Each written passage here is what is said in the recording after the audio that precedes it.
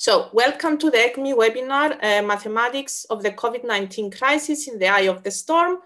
It is organized by the European Consortium of Mathematics in Industry, ECMI. ECMI is a large association of more than 100 universities across Europe.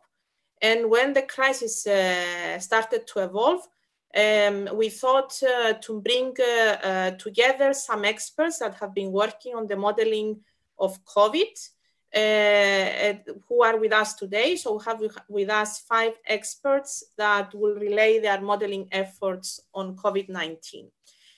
Also with us is Professor Hjorth from the Technical University of Denmark, who is also the ECMI director. And Paul, hi Paul, will be one of the moderators for today. Also, Professor Miguel Bustamante from the University College Dublin will be other moderator. I am Caterina Kauri, as you can see, and you will be posting questions on the live chat where you are in the YouTube channel.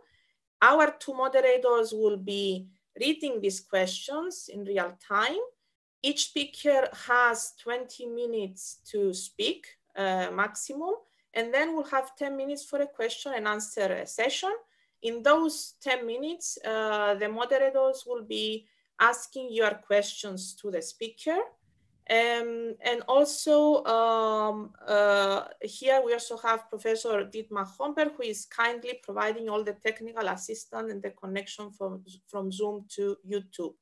So with this, I would like to welcome our first speaker. This is Professor Rosa Crujeiras. Hi, Rosa.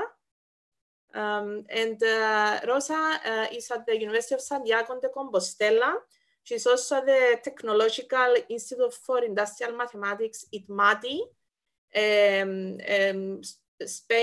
Spanish Network for Industrial Mathematics, and she will talk to us for her work that she has been doing with the COVID modeling. So, Rosa, the stage is yours. Thank you very much.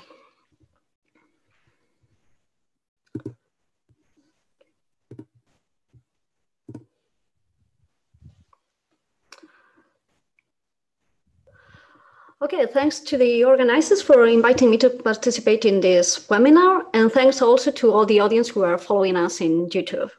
So my talk of today won't be too technical, so sorry if you're expecting many formulae, but I wanted to take this opportunity to tell you about a cooperative experience in Spain that has allowed us to share knowledge and skills for understanding better the COVID-19.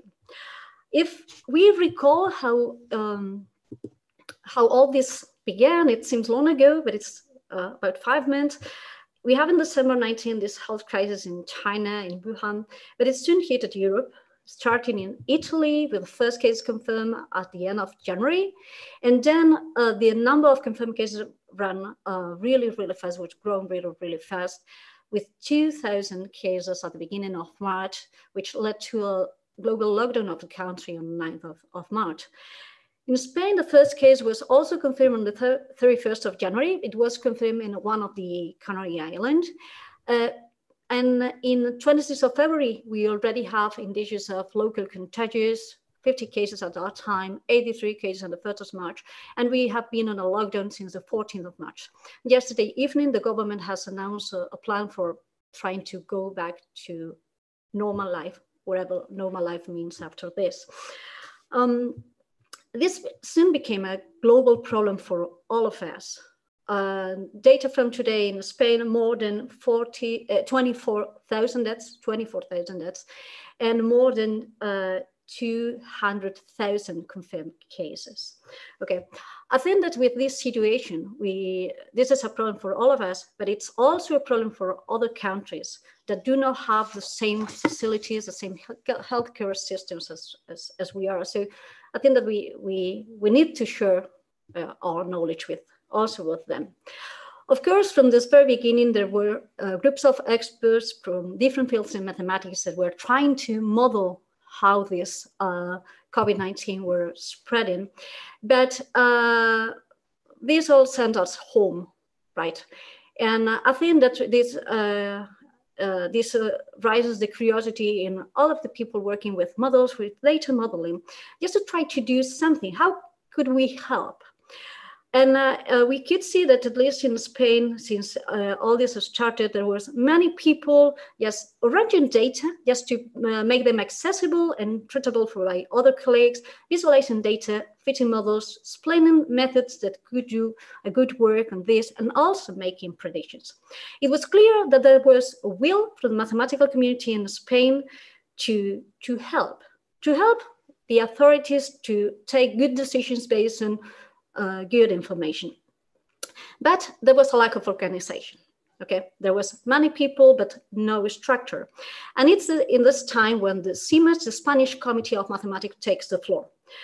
The Spanish Committee of Mathematics launched an open call to all the mathematical community, asking for our contribution, saying, okay, what can you do? What are your skills and what are your capacities as a mathematician, as a statistician?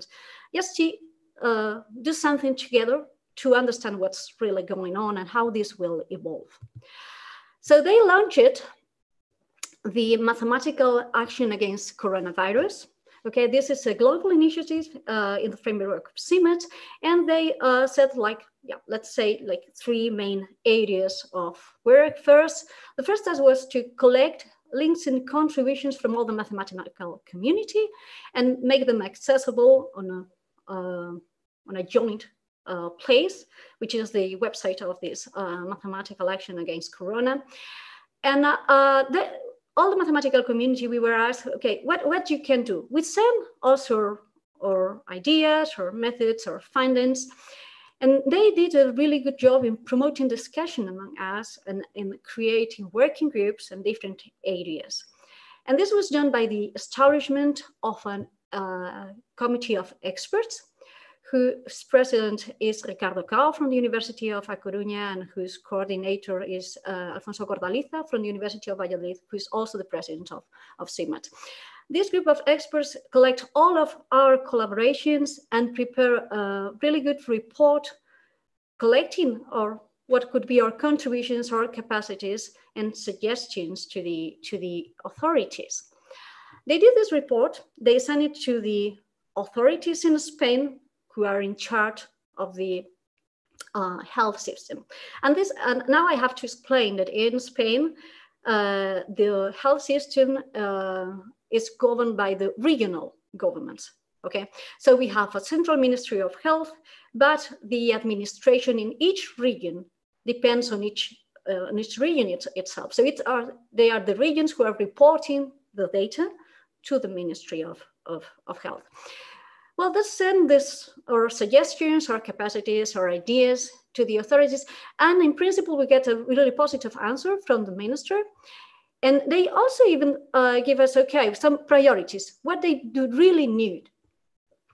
And one of these priorities was short-term predictions. Okay, short-term predictions for a series of variables.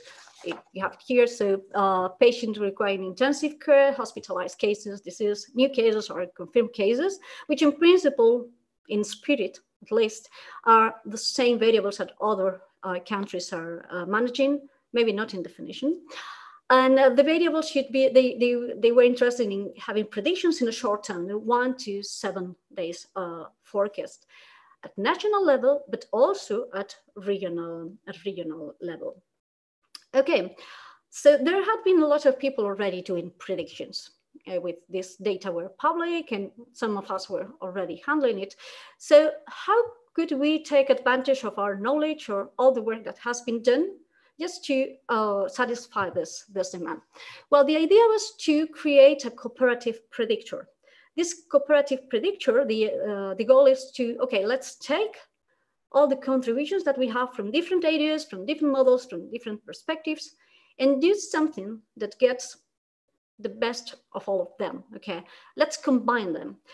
This project was coordinated by José Antonio Vilar from the University of A Coruña, and I have to thank him for all the information he passed, so I can talk to you about this project today.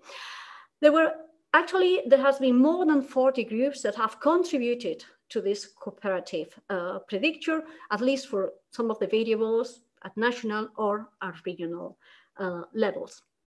So the results of this cooperative predictor, you can see it on this website. You have information about the results on the different cities, different combinations for the cooperative predictor. I will talk about this later.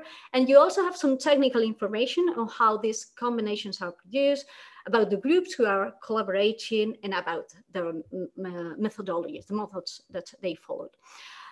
So the method, you can imagine that when you have more than 40 groups involved in this task, there are many options to proceed with short-term predictions. We have on the one hand this classical compartmented models, the SIR, and its variants, including exposed, asymptomatic cases, and so on. But you have also some purely, let's say, statistical techniques based on time series, based on simulation methods, like the simulation boosting or branching processes. Some other approaches based on spatiotemporal modelings or hidden Markov models, and another group, let's say, that are based on regression approaches, okay? In this setting, we consider nonlinear regression, regression with compositional data, functional and dynamical regression, and also generalized regression models. And I would like to say a few words about this part. And a specific choice of generalized regression model, which is the Richards model. This is the predictor that we have working on. This is a joint collaboration with Crujeiras from KU Leuven, and also from Stat Group 19, a group of statisticians from Italy, whom deserve the credit of putting this methodology, of adapting this methodology to create the short-term predictions for this series. So what do we do? Well, we confront the problem of predicting, okay, this series, remember hospitalized cases, diseased cases, patient requiring unit curves. We do it through a regression approach. So we have a cumulative accounting series, something that is counting, okay, how many cases are we accumulating each day, along time, day 1, day 2. Okay, the Richards model is a flexible growth model. It's a general, a kind of generalized logistic model that allows us to model this evolution of the counting series over time. And in the end, what we explain is the expected value of this counting series for next days. So why this model? As I mentioned in my second slide, Italy is a bit ahead of Spain in the evolution of COVID-19. From the very beginning, this group of statisticians, Stat Group 19, they had been working on different methodologies from a purely statistical perspective to let's check if we can do good predictions in our data. And well, they came out with this model. They proved that it worked reasonably well for Italy. So somehow we had already a model that had been tested, let's say, on real data. And the other reason, which is quite important, is that the model, it's quite flexible, it's easy to fit, and it allows us to identify some elements in the model that may be of interest, that are really of interest when someone has to take decisions about this. The elements of the model are, let's say, just a lower asymptote, an upper asymptote. So we have a cumulative curve, and this upper asymptote is important, for instance, in the modeling series, like the demands of intensive care or the hospitalized cases, okay? That's important also to know if the resources that we have are enough or not. Then we have a slope, an increasing rate, and we have the peak, okay?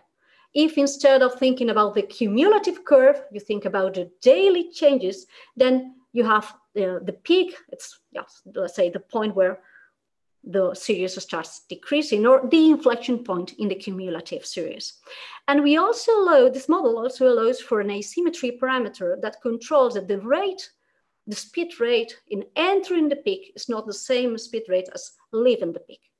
So the model is as simple as this.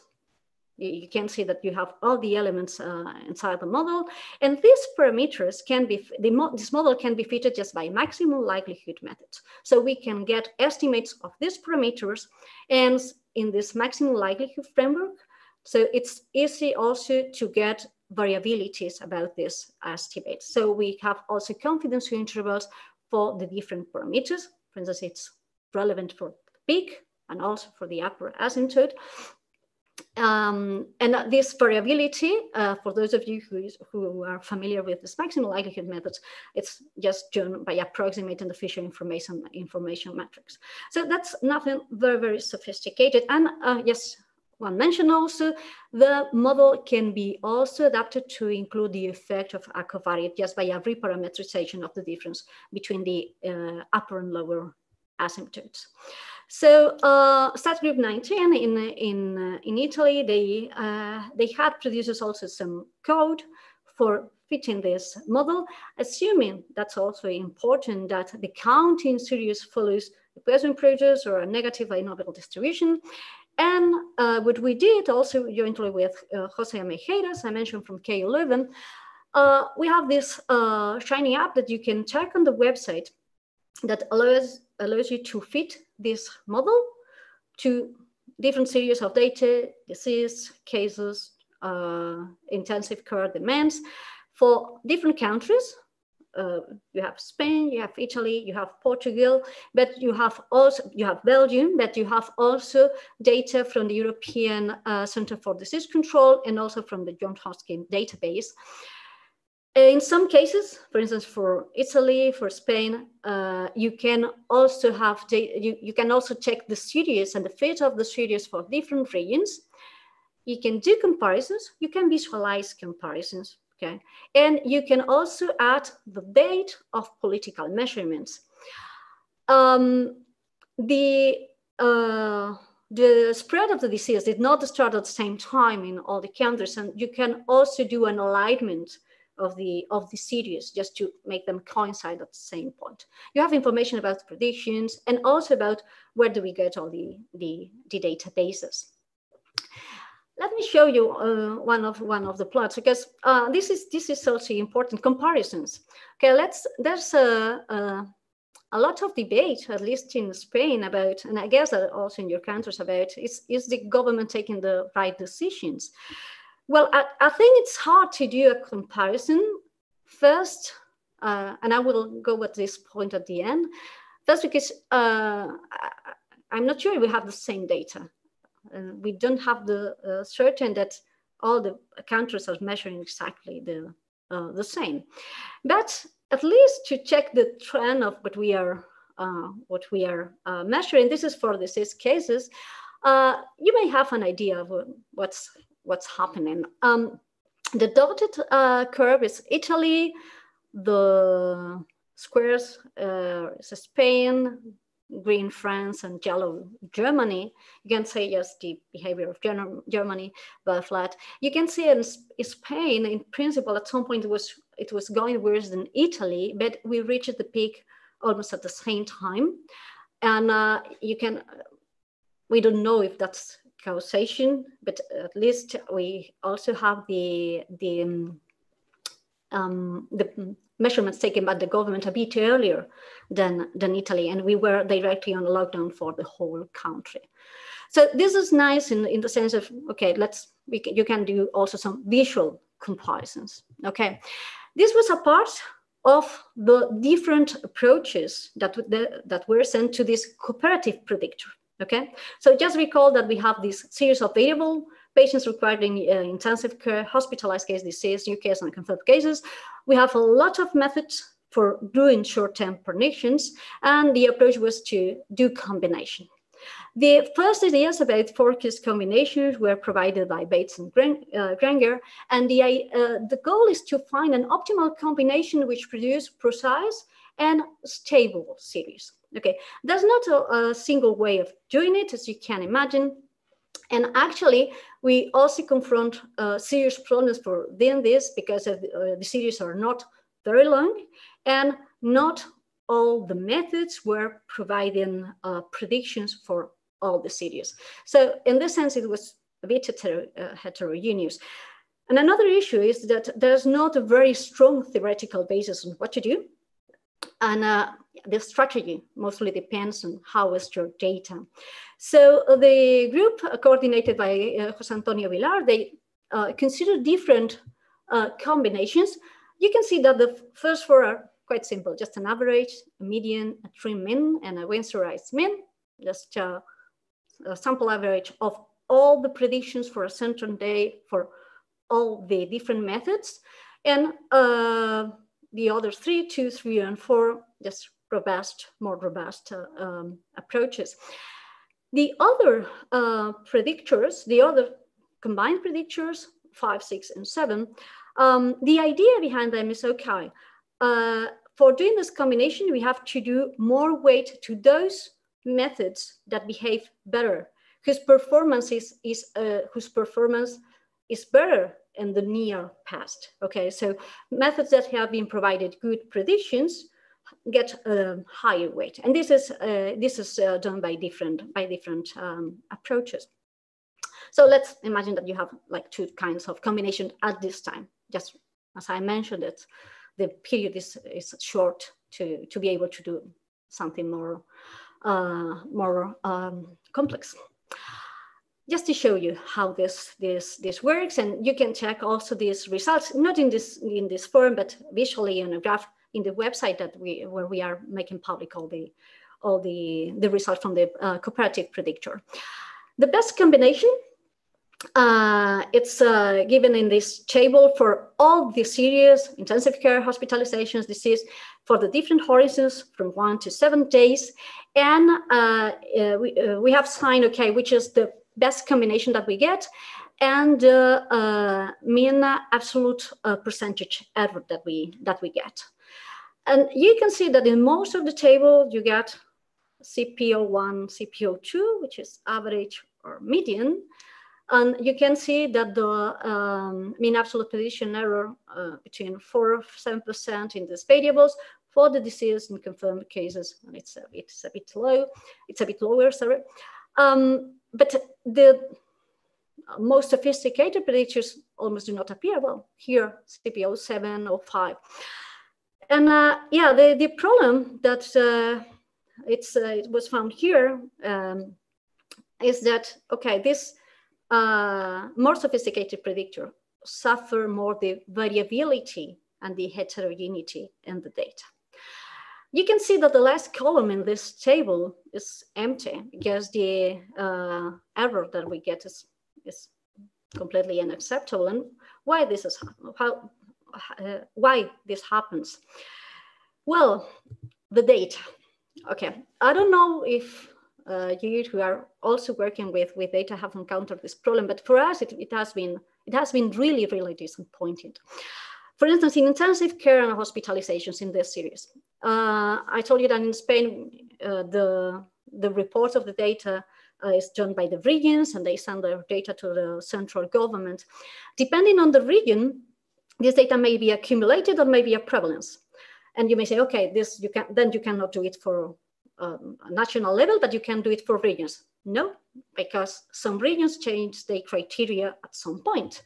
And even in mortality data, some days we will find diseases in cumulated, we found decreases in cumulated mortality. This is not only a problem of Spain, it also happens in other countries, and that makes it really difficult. So something to think about, or no matter if we have good models, we know that our models are wrong because they are not reality, but some of our models are useful to model reality. But at least in the models that we have from statistics, that we purely rely on the data, if our data are not good, that may compromise our findings and our conclusions. And just to finish, the take-home message. I think that many this questions is actually a great from opportunity to share knowledge across countries.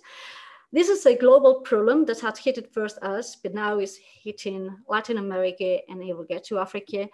And I think that with a global view, we will be able to get a better insight on what's happening with the COVID-19. And we will also able to do further comparisons, also to evaluate how the measurements taken, if the measurements taken are effective or not.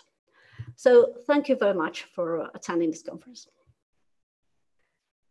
So thank you very much, Rosa, for a fascinating talk. It's great to have Spain here with us. We have many questions I hear from our moderators. So I will let them ask them to you. And we'll have 10 minutes for the question and answer session before we move on to the next speaker.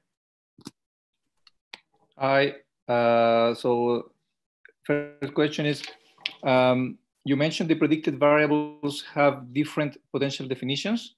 Do you think that the use of alternative definitions could lead to potentially different conclusions? Well, in some cases, I think, for instance, in Spain, we got some changes in the criterion of collecting the data, even in the middle of the series. And I don't think we can do a good model if we have this change between within a series that we are collecting. I don't know. I guess that we will have to be very careful on checking. Okay, what is reported from each country. I remember a specific case, for instance, with the mortality data, with the disease data. There was a news on the main journals saying, okay, Spain is no longer the country with the highest number of diseased people. It's Belgium. Okay, Belgium was counting also deaths in elderly care facilities and so on. So their number was really higher than us. So I think that in that sense, okay, if the evolution of the series collects, let's say, the main features of the variable that we are analyzing, we may try to do some comparisons. But I think that we should really work on a way of trying to do our data more homogeneous. Otherwise, I think that our conclusions may not be trustful enough, and we have to be aware of that. This is really serious. When we started analyzing the intensive care demand, we were seeing that in some regions, this upper asymptote, okay, that would saturate the system, will be reached really soon.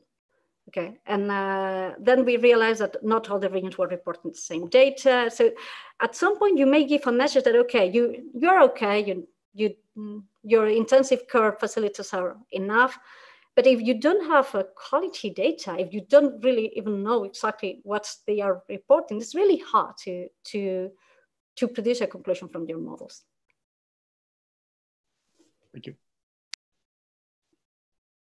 So there's another question saying all the different Spanish groups, were they using the same variable definitions? I mean, I hope they were, but how did you make sure? How did you check this? Yeah, well, from the cooperative predictor, we have to use the same data with the same definition. And for instance, there was a change last week on how the government reported the new cases. So there was an agreement, okay, how we are going to produce our series. Okay, well, from now on, just with PCR cases. So all the predictions that we are given to these cooperative predictions are based on the same data. Thank you.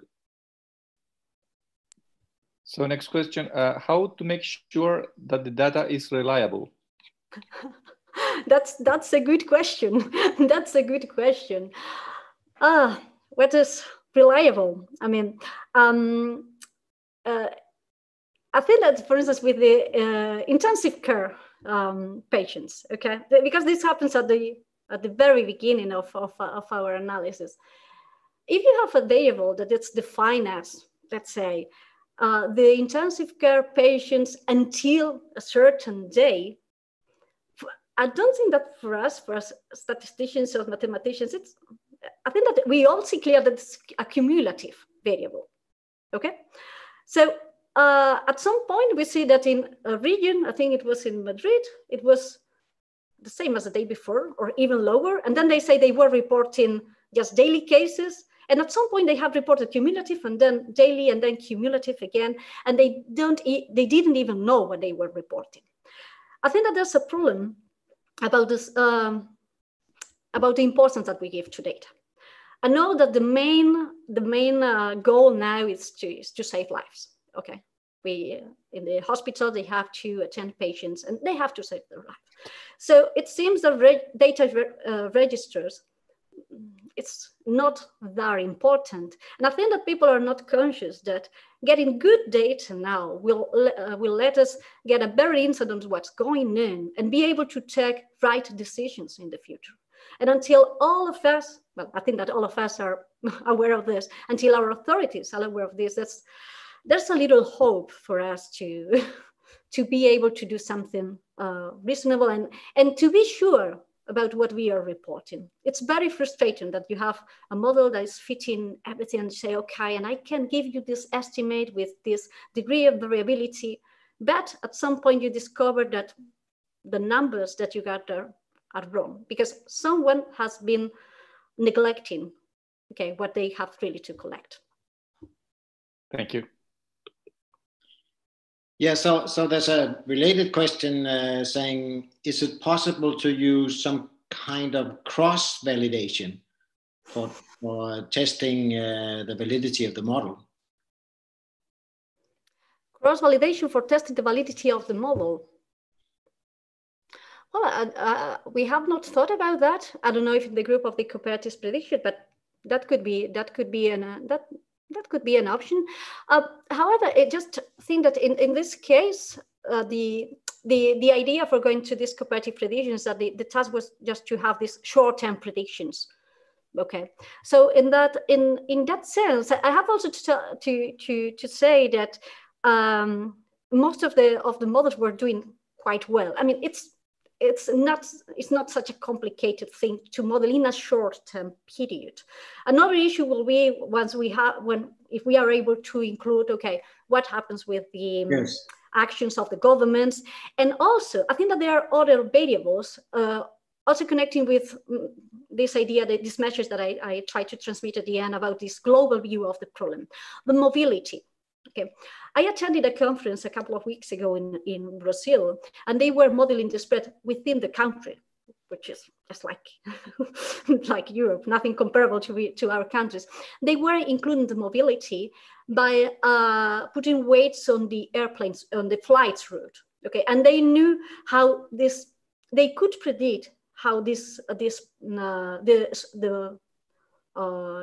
the virus will spread in different areas, and they were, for instance, really concerned about what happens if it goes to Macau and to the Amazonia area. Yeah. Okay, I think that here in Europe we should have also a more global view, because I think that mobility is important also for this.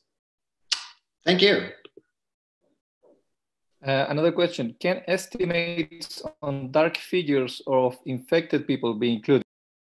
We have 1 minute more because then we have to move to the next speaker. So if we can wrap up in 1 minute, that would be great. Okay, just cases from infected people. Well, right now in Spain, they are conducting a study. We didn't have access to the technical details. That's a pity. Just to control the infected people and to just know how is the situation in the population. Certainly, I think that would be an important variable. The another issue is, okay, could we get this data? And we don't really know how this was designed. They produce they are going to do a sampling, but we don't have the details.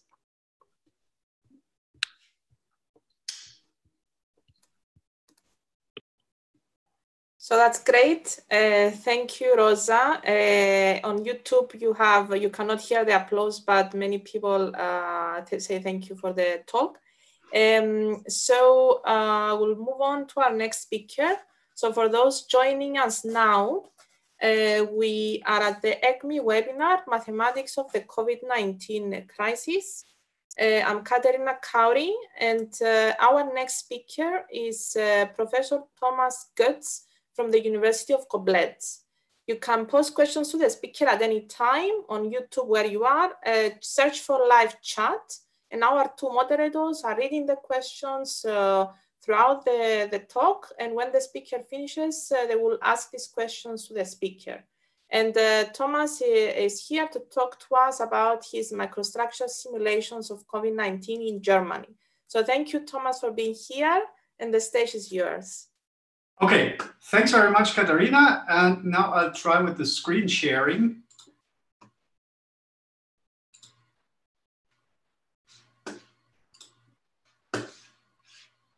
Okay, so I hope you can see my screen. And yeah, well, this is now my talk about modeling COVID-19 in Germany by microstructure simulations and by some other methods.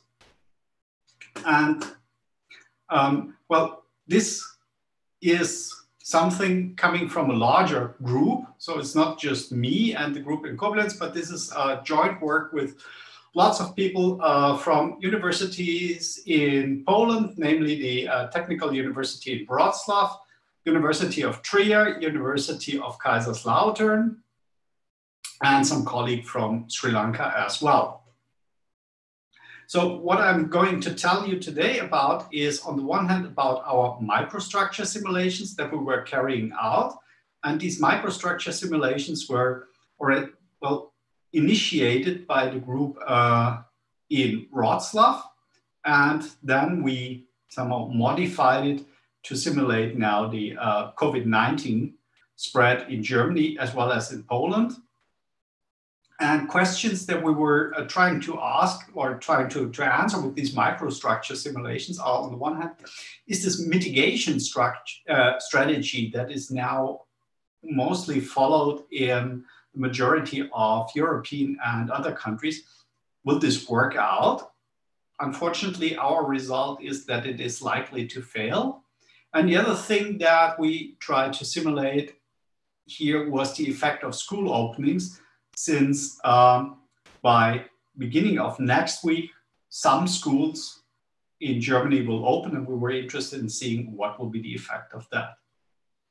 The second thing that I would like to tell about is what we are currently doing in the field of SIR type models and parameter estimation, and in particular focusing on the question, can we estimate the dark figure in the number of COVID-19 cases, since the official reports that you get, whether you look them up from Johns Hopkins University or from the National Health Institutes, they just give you, well, half the truth, or maybe less than half the truth, since lots of asymptomatic cases are not really detected. And the next thing that we try to include into the SIR models, somehow the effect of the household structure, since infections typically happen either within the households, and this is something that you can never avoid, in particular not by these contact bans or curfews that are imposed by most of the governments. In fact, infections within the household, they will happen anyway. And so you will get a sort of background spread of this disease independent on how restrictive you are with respect to the public. So this is roughly the outline of the talk. And now I would, first of all, like to go into these microstructure simulations. I will not tell you anything about the timeline of this disease. This was already covered by Rosa in her talk. So microstructure simulations. What we're doing there are agent-based simulations in discrete time, and it's a mostly stochastic model. So what we do is we sample the population, let's say of Germany, of Poland, or just take a city like Berlin, and include the age and household structure for this entire population. Data on this age and household structure, they are very often available from census data.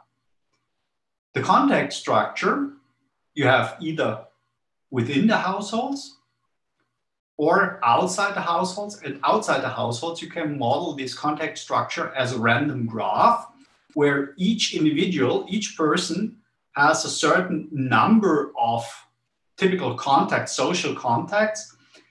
And then within these social contacts, you have a certain time that you spend in. So you have different contact kernels, and these contact kernels somehow tell you something about the probability that the disease will be transmitted from one individual to the next one. So the population structure here is based on the official census data. For Poland, we have it from 2019. For Germany, we have used the data from 2014, since this was the last available one to us. Then if you think about the details of the disease itself, well, first of all, you have an incubation time. And if you look it up in the existing medical literature on this SARS-CoV-2 virus, then the incubation time seems to be, well, log normal distributed. This is what we assumed. And then as soon as you are incubation, then for the severe or critical cases, the time to hospitalization is assumed to be a gamma distributed process. And the infection period itself depends on the one hand on the age of the person and on the disease progression.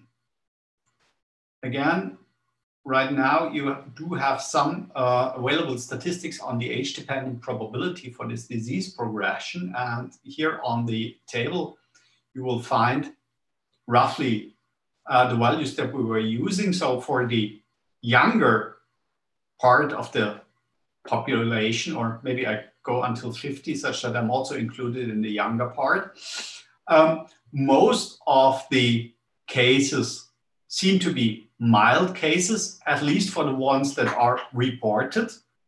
And only very few cases are critical cases that need intensive care. And you get a completely different picture if you look it up for older people. Then you see that here already approximately 1/3 of the people are suffering from a critical disease progression, which requires intensive care. And according to the data that we have used, almost 50% of the critical cases die. And these critical cases are also the limiting factor in all these mitigation strategies, since somehow the limiting factor is the number of available beds in the intensive care units in hospitals or breathing support machines. So this is some of the data on the disease that we have used for our microstructure model. The contact structure, well, on the one hand, within the households, you have some sort of a clique structure. So everyone who's inside the household can infect the other ones, and the infection probability basically scales on the one hand with the infectious time, and on the other hand with the household size. Outside the households, the number of these secondary infections that are produced there is assumed to be a Poisson distributed process with an average outside reproduction number. So this R star is somehow proportional on the one hand to the infectious time, and on the other hand to this parameter C, which is somehow the number of average contacts that you do have. And in our model, this R star acts as a free parameter which determines the number of infections that one person generates outside the households. And at the very beginning, at the onset of the disease, so basically for Germany, this was until first half of March, where no real restrictions were imposed, we were able to estimate this R star from the data. And then as soon as contact restrictions were imposed, somehow this R star, the number of secondary infections was decreasing. And somehow you can then investigate how much you need to reduce these outside household contacts in order to achieve certain goals. And somehow the two questions that we were asking is, on the one hand, is mitigation possible? And on that one, we have published a first preprint of this entire group. And you can find it here in the given link on the medRxiv. And then just recently, last week, we had also published a technical report on the effect of the school openings for the state of Rhineland-Palatinate, where the universities of Koblenz, Trier, and Kaiserslautern are lying in. But unfortunately, this technical report is until now just available in German. Okay, so now to the two questions. Is mitigation possible? Well, as I said, mitigation is likely to fail. But the overall task of this mitigation structures is always to keep, on the one hand, the infections below the capacity of the healthcare system. So not to overrun the health system with too many critical cases. But on the other hand, you need to keep the infections above the suppression level for not crying out the infection, for dying out the infection. So you want to achieve in the long run this herd immunity. And this R star acts as a control parameter. And of course, as soon as you impose contact bans or curfews, this R star will decrease.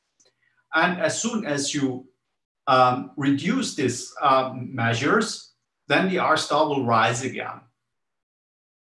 And here's the result in short. So for the two countries that we were investigating for this preprint, so for Poland and Germany, from the observed data, so this was in the period before the onset of any governmental restrictions, before the onset of any curfew measures or something like that, this R star was approximately a little bit above 3, so 3.04 for Germany, 3.16 for Poland. And now if you want to achieve this goal of mitigation, so do not completely suppress the infection, but keep it below the limits of the healthcare system, then there is a very, very narrow interval of suitable values for this R star parameter in which this mitigation can work. So for Germany, this is approximately 0.37 until 0.42. So this means you have to reduce the secondary infections from 3.04 to 0.37, so basically down to 80%. And then within this narrow band, you have to stay in this very, very small interval. And this interval is really small, which means that somehow if you allow just a little bit too many contacts, then mitigation will fail and you will overrun the health system. If you impose too strict measures, then also you will completely suppress the virus, and you will not reach in the long run this goal of herd immunity. So therefore, we believe that this mitigation structure is very sensitive to these parameters and therefore might likely to fail. So here are just a few sample results for Germany. On the left-hand side is what happens if you choose this R star parameter as the smallest one. So this is basically what you can see with the number of infections and the hospitalized cases for Germany over a time period of approximately 1 year. So somehow the number of infections will die out, but clearly you stay below the available ICU beds. Then on the right-hand side, here you can see what happens if you choose the R star parameter to be the maximal allowed value. Well, then you can see that sooner or later, so here approximately after 70 days, you would exceed the available ICU beds, and then somehow your number of diseased cases will just start to explode. And in the middle, you see some value in between where you would have the ICU beds required approximately close to the available number of cases. So this is somehow what you would say, okay, maybe this is still acceptable, but this is a very, very narrow bandwidth. And now this is somehow the result for testing and social distancing if you apply it just to Wrocław on the x-axis here, you can see the R star value as a fraction of the initial R star value. So basically 1 means no contact ban measures, 0 means full contact ban, so no outside contacts anymore. And here you would have the detection rate of mild cases. So basically how many cases you really detect by testing. So if you do more testing, you might detect more cases. And here you have given the mean time in days until the ICU capacity is exceeded. So what you can see is if you have low, or somehow you reduce the contacts, let's say to 1/3 of the ones before the onset of any measures. And if you do not do any testing, so no, wait. If you do not do any if you do not do any testing, then you will somehow soon overrun the health system. And then as you increase the detection rate, the situation gets better. And if you do lots of testing, and testing also means that you put people under quarantine, then you will have somehow the chance of not overrunning your ICU capacity. And somehow this is now also taking into account the effect of backtracking. So if you do not only do detection, but if you also try to backtrack other contacts and put them also under quarantine. So again, if you would try to reduce the contacts, let's say by 60 or 70%, so 2/3 of that. And if you somehow have your contact tracking effectiveness, 0 means no tracking or very high tracking, then with the very high tracking, then you have the chance that after, let's say, approximately 100 days, you will have no infections anymore, so that you will have completely suppressed the whole disease. So these results are rather new ones from the group around Till Krüger from Wrocław, obtained in the last days. So now having a look at the time, so we should quickly also jump into what we have done for the school opening. So Germany partly opens the schools from 27th or 5th or 4th of May onwards. And what we did were some simulations for Rhineland-Palatinate. And for these simulations, we also assumed a certain degree of background immunity. So a certain number of people that had already suffered from the disease and have some antibodies against it. Then we did simulations for opening for different grades, since there was a discussion in Germany whether to open it only for the last grade, so for those ones that will finish this year or next year school, or should you open it to more groups? And we also consider different levels of social distancing at school, since social distancing for school kids might be some sort of a problem if they meet again after 1.5 months for the first time. So these are here roughly just the results. So here we have as the scenario with no opening of schools, and the external context, so the external curfew measures are still very strict. So we just allow around 11% of the original contacts that were there before the crisis. And if you have an immunity level in the entire population of 1%, then the prevalence of cases after 1 year would be 405 for the state of Rhineland-Palatinate. And if you increase the immunity level, this one will go down. Now, if you allow school opening just for the highest grades of grade 12, and in schools, you think that school kids will have around 39% of the contacts before the crisis, then you can see the prevalence is drastically increasing. And sorry even worse. Sorry to interrupt. We are running out of time. So maybe wrap up a bit more quickly the last part, because I see there are still. Yeah, I will skip the SIR part. Okay, thank you. Okay, and now since we have here now, if you allow at the schools just more contacts, then the prevalence is going even higher. So as a conclusion out of that one would say that according to these simulation results, opening of schools currently might not yet be a good idea, since somehow there are still too many undetected cases around in the population, and that school openings might pose a severe problem to the health system in the near future. But I hope that we are wrong with these simulations, but time will tell.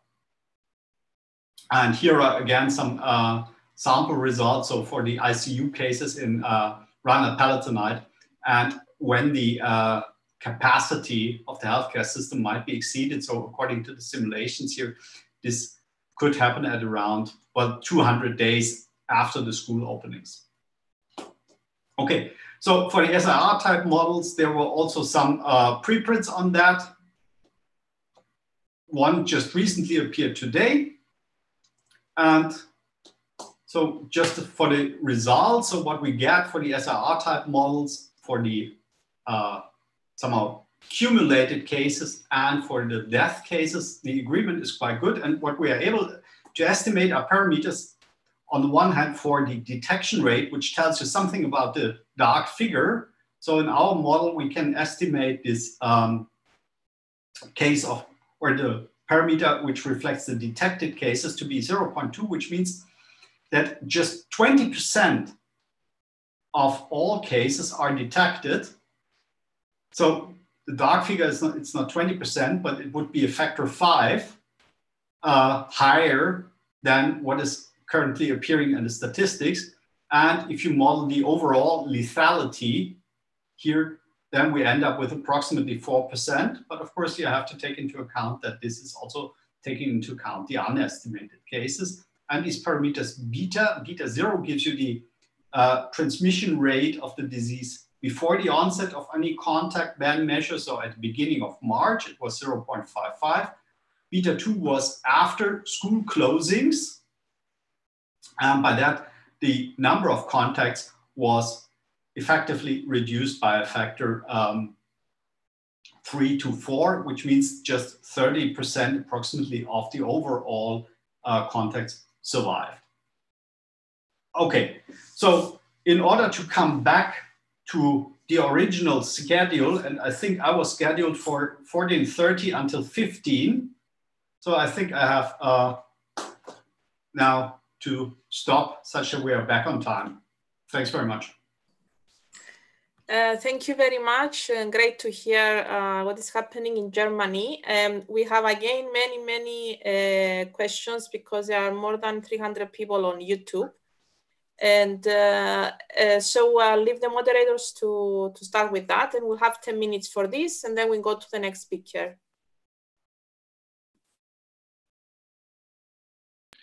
So first question is, how do you calibrate these micro models with real data? For example, think of the 0.6% of asymptomatic cases.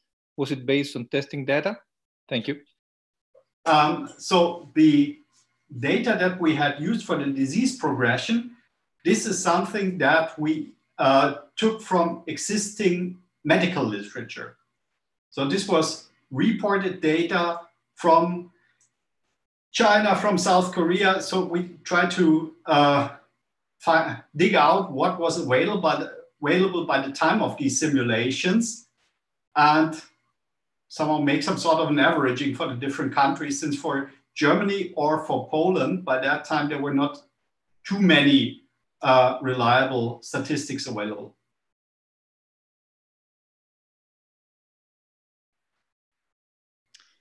Okay, so there's another question saying, what is the actual evidence of herd immunity existing? Because not all diseases have a well-defined herd immunity.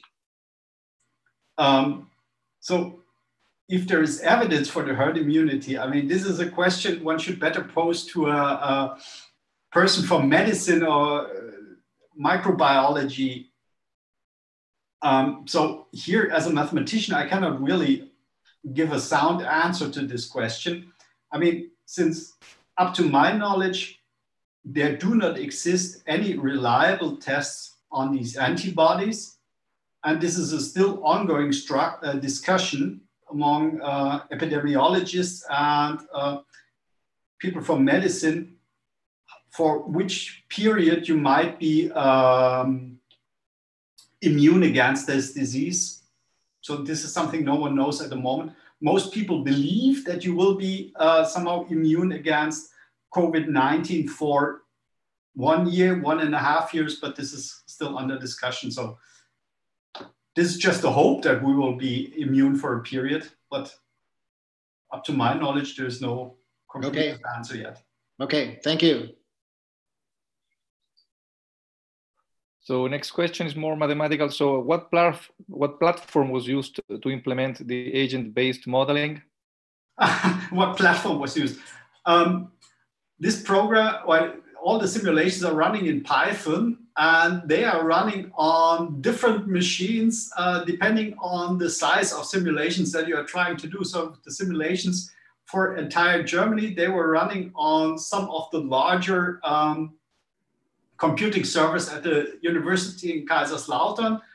The smaller ones, so if you would like to do the simulation just for Rheinland-Palatinate, where you might have approximately 4 million people, or if you do the simulation for just the city of Wrocław with around 600,000 people, this is something that you could do with the same Python code on your laptop or on your desktop at home. But it depends then on, of course, since this is a stochastic model, of course, you need to do several runs in parallel to get some meaningful results by averaging. But let's say the simulation for Germany on the compute servers needs, let's say, something around 1 up to 2 hours computing time. Thank you. Okay, so we have a question from one of the other speakers. So Uffe Høgsbo has a question, and so if he's live, he can ask it directly to you. Yeah, okay. Thank you, Thomas. It is about this likely to fail conclusion. The way I understand it is that you are assuming that this, I believe you called it R star, is constant and fixed during the period, and therefore the narrow interval leads you to conclude that it's likely to fail. But I'm wondering, isn't this a feedback system where both the government will adapt their behavior based on the numbers, and also the general public will adapt its behavior based on the numbers, so that we shouldn't view R as a constant, but rather it's something that's continuously adapted to the situation, and that will broaden the range? I'm curious about your thoughts about that. Yeah, maybe you are right. That this, of course, this R star is not really a constant. And I mean, this is now something that is under discussion, or that you can observe in Germany. I mean, since somehow it seems that this mitigation structure and somehow was quite successful, so the number of cases was significantly dropping. This leads now to the fact that the public believes, okay, the whole situation is not that dramatic, so therefore the contacts will rise again. In that sense, the system might stabilize itself. This is something one would have to somehow look deeper into it and make a more refined simulation on what is the effect of that feedback loop. But still, I believe that the interval for this suitable R star values is rather small, and therefore maybe too narrow for the system. Since if you're running for a certain period of time out of this narrow interval, then you start again with this exponential growth. And I mean, right now we have reached a situation where there are that many people already infected, and if you now somehow allow more contacts, then it's very likely that very soon the health system will be overloaded. So that's a problem. But you're right, one might need to do their more refined simulations. Thank you.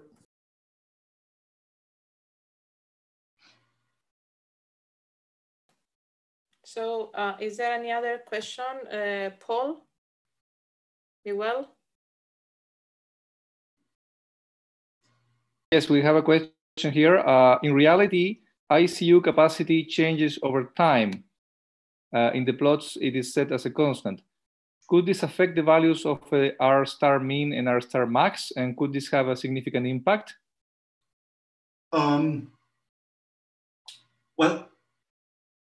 yes, but at the moment, it's really unclear on how much this ICU bed capacity will change over time. I mean, on the one hand, you could have the hope that somehow due to some further investments and so on, you might increase the capacity there. On the other hand, the longer the disease progressed, it turned out that people had to stay longer in intensive care than people initially thought. So one bed is occupied longer by one person. So there might be different effects in there which are running in opposite directions. And by the time when we did this simulation, so this was, I mean, this preprint from the microstructure simulations already appeared at the end of March. By that time, we didn't have too many information on that. But maybe with the knowledge that we do have right now, 1 month after, it could be interesting to have a look into this again and to see how this changes. Thank you.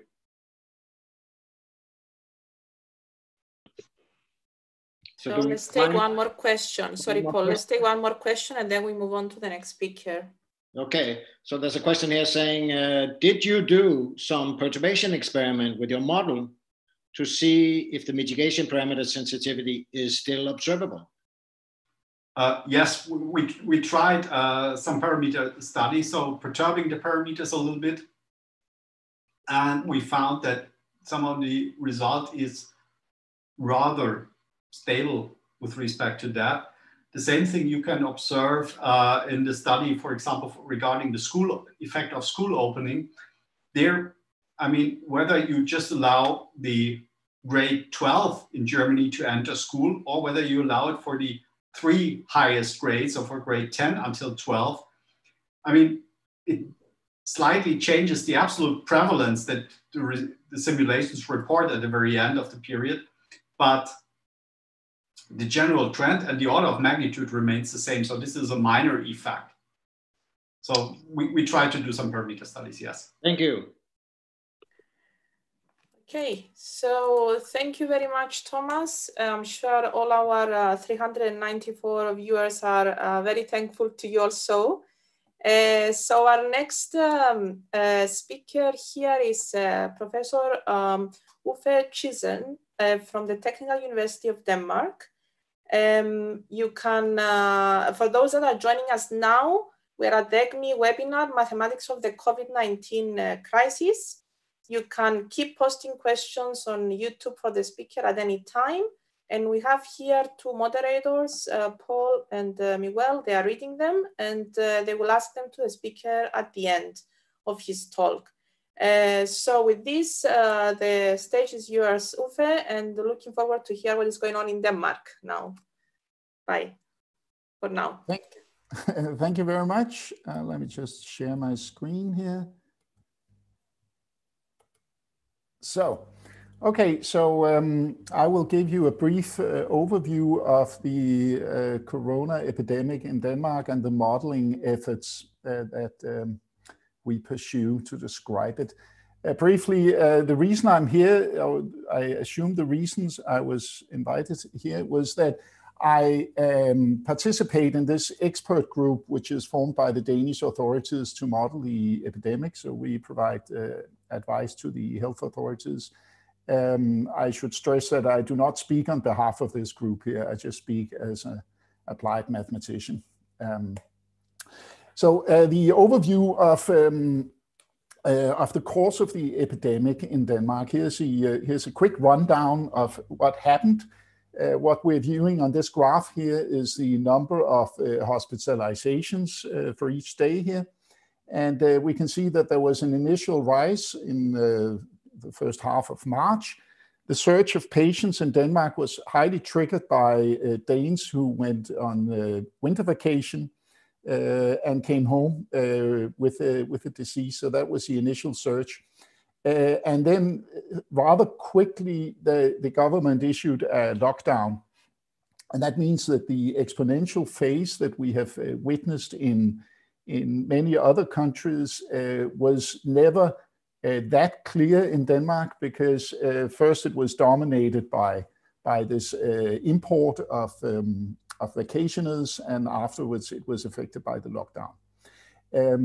So the lockdown was decided on March 11th, 12th, and what we see is that it took 13 days from the lockdown for the hospitalizations to peak, and that agrees with our general understanding of the time it takes from people getting infected to they appear at the hospitals.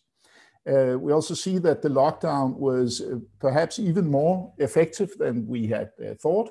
After the effect materialized, we had a fairly steep decline, and that caused the government to do a partial reopening of society just after Easter. I will not go through the details, but the lockdown consisted mainly of closing the schools, restaurants, malls, liberal professions, large gatherings. Non-essential government workers were sent home, such as myself, and the borders were closed. And the reopening that has been put in effect now is that we have been opening the daycare and schools for the lower grades. The reason why we have focused on the lower grades is so that the parents can go back to work. And then the liberal professions have been reopened. So in this group here that we are trying to model this epidemic, and I'll give a very quick overview of the models that we employ to study these dynamics. The most important element is an ODE model of SIR type for the dynamics. I'll cover that in some detail. We also have a stochastic individual-based model that aims to do the same thing. Will not go into detail with that. We have a time series analysis models that does estimation and short-term prediction. A survival analysis model that aims to describe the flow through hospitals. And then a variety of smaller models and model components, statistical models, model components for study, process studies, etc., etc. And I'll try to give you a quick rundown of these models and what we learned from them. The core is an ODE model of SIR type. I believe everybody knows the SIR model, but otherwise I've put it up here in the top right corner. But in this case here, we have extended with more states. So here's a state diagram of which compartment an individual can be in, starting with being susceptible, then being exposed in a latent state. And then we have different causes of infections, some that are mild and some that are more severe. They imply hospitalizations and stay at critical ICUs at the hospitals, where they may circulate back and forth until they either recover or die. The original model that was formulated operated with two age groups, so with a threshold of age 60 years.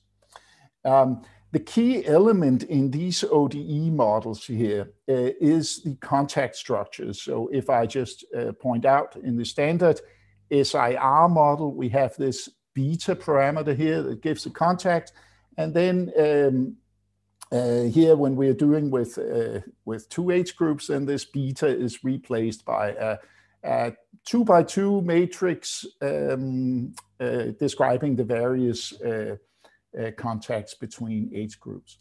So the key difficulty in parameterizing these models is to establish these contact structures. And how did we do that? We based that on observed contacts between age groups in different contexts, family, work, etc. Those are based on 2 studies in a British context by Masson and Klepak. And then we scaled those with estimated risks of transmission, getting from a contact to an actual disease transmitting contact. And that last step is crucial and very uncertain.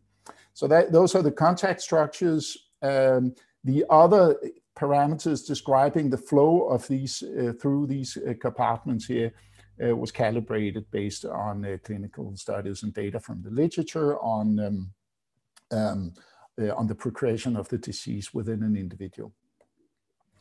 The main objective of these models was to answer questions regarding the load on the healthcare system. And therefore, a critical question is, once people get sick, to which degree, which load does a patient inflict on the healthcare system here? And to do that, we developed statistical models of so-called survival analysis character that describe the flow of patients through the hospital system. And once again, here we have the young people below 60 and the older people over 60 here. And what this graph here shows, sorry, the text is in Danish. This is because this is part of the report to the authorities. What we have here is in the number of days since you are being hospitalized. And then what we see here are the fractions of patients in the various states at the hospitals.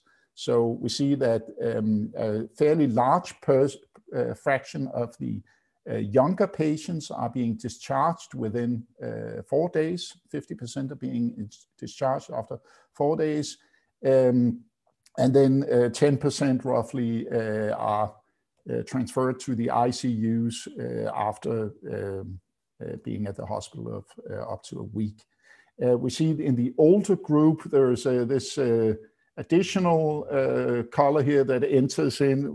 Those are the patients that do not survive the stay at the hospital, but that is hardly at all visible among the young ones, in agreement with what other people have said about the fatality risk for this disease here.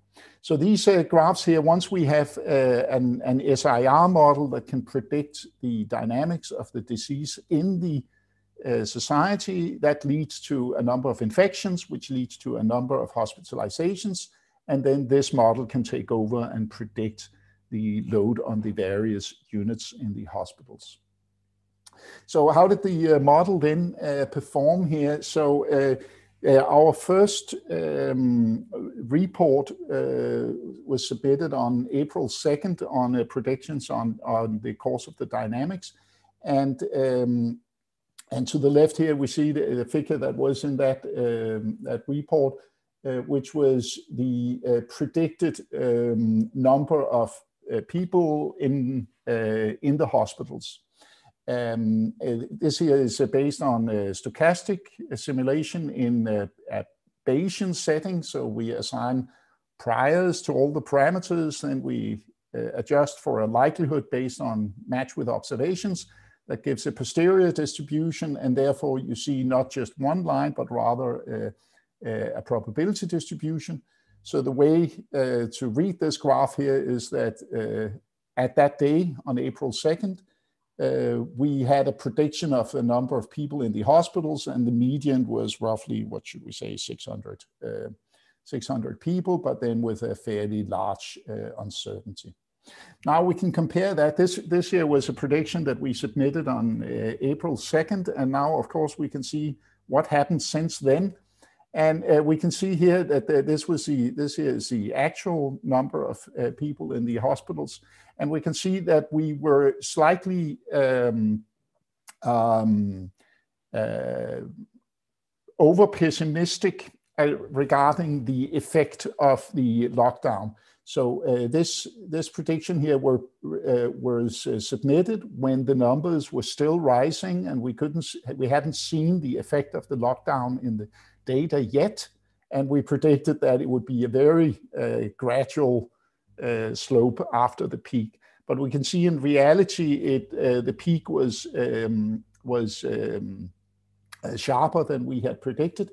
And the way we interpret this is that the social distancing and the behavior of the general public was more effective than we had predicted. And in a broad sense, this leads at least me to conclude that just as much, this is not just about government interventions. This is even more about the behavioral decisions that the public takes on a daily basis when they choose who to meet and who not to meet. And we can see here that the choices of the public was very effective in halting the epidemic. Since then, we have seen the numbers have continued to decline. We haven't seen the effect of the reopening yet, but we expect to see that within the next days, or at least the next week. The numbers should begin to trickle in. We also did a statistical time series model that aims to estimate the reproduction number, and based on that do short-term prediction. The objective of short-term prediction is mostly to assist the healthcare system with planning. What are they in for? To the left here, we see the estimated development in the reproduction number. We see a large drop in the reproduction number at the time of the government intervention, the lockdown. Some dynamics after that. I should note that the exact shape of this curve here has to be taken with a grain of salt, because everything happened at once. There was a government lockdown, and there was a general awareness in the public, and it all happened within the same days. So it's quite difficult statistically to distinguish which effect comes from that. And what we can see here is, based on that, we can do a short-term prediction of the number of hospitalizations in the near future. So the data points here are the historical hospitalizations on a daily basis, and the gray zone here indicates a short-term prediction with the mean value by black, and the gray zone a confidence interval. If you are curious about the jiggering here, that is due to the so-called weekend effect, that less people seem to be hospitalized during the weekend. The current challenge of now is to predict the effect of various reopening decisions. And so we're trying our best to predict that, but there are a number of key uncertainties, and I would like to discuss those one at a time. First of all, we have the number and the role of asymptomatic cases. This is related partially to the so-called dark figure. It also relates specifically to the role of children in this epidemic, that we know that children are not affected severely by this disease, but we're not sure to which degree they are able to pass on the disease. That seems to be a key uncertainty. In general, we know far too little about in which situations the disease is transmitted. We have some numbers about transmissions within households, within families. We also have evidence that large events, mass gatherings, have been very effective in spreading the disease. So we've seen a number of unfortunate incidents. But the general picture about which situations exactly, in which situations is the disease transmitted, that remains incompletely understood. And that, of course, means that that limits our ability to say which measures will be most effective and particular cost effective. There's a question of heterogeneity that also remains poorly understood. We can see that, and heterogeneity here, I mean the difference between individuals in passing on the disease. I'll return to that in just a minute here. We are very focusing on the load on the hospital system, and therefore the question at who exactly are most at risk, that is also not well enough. We don't understand that quite well enough. We have an idea, but it's not. We don't have a complete understanding yet.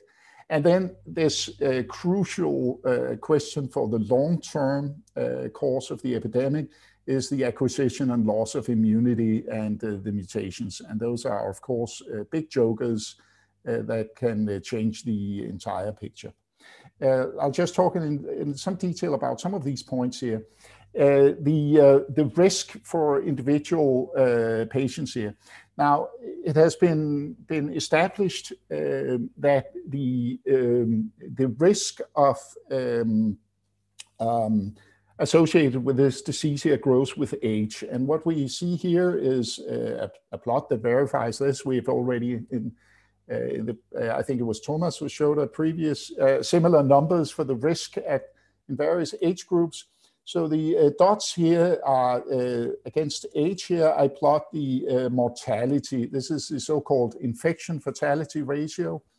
And we see that it is roughly a straight line, and this is on a semi-logarithmic. So the mortality roughly grows exponentially with age. I've also included the yearly background mortality in Denmark. And we see that they follow roughly each other, except there's an increased mortality among the very young children. But apart from that, they seem to be roughly following the same line. And that means that the infection fatality ratio associated with COVID-19 corresponds to roughly 1.5 years background mortality. Just rough numbers, something like that. Then we know that there are a number of comorbidities that can alter that picture, but we don't, in a quantitative sense,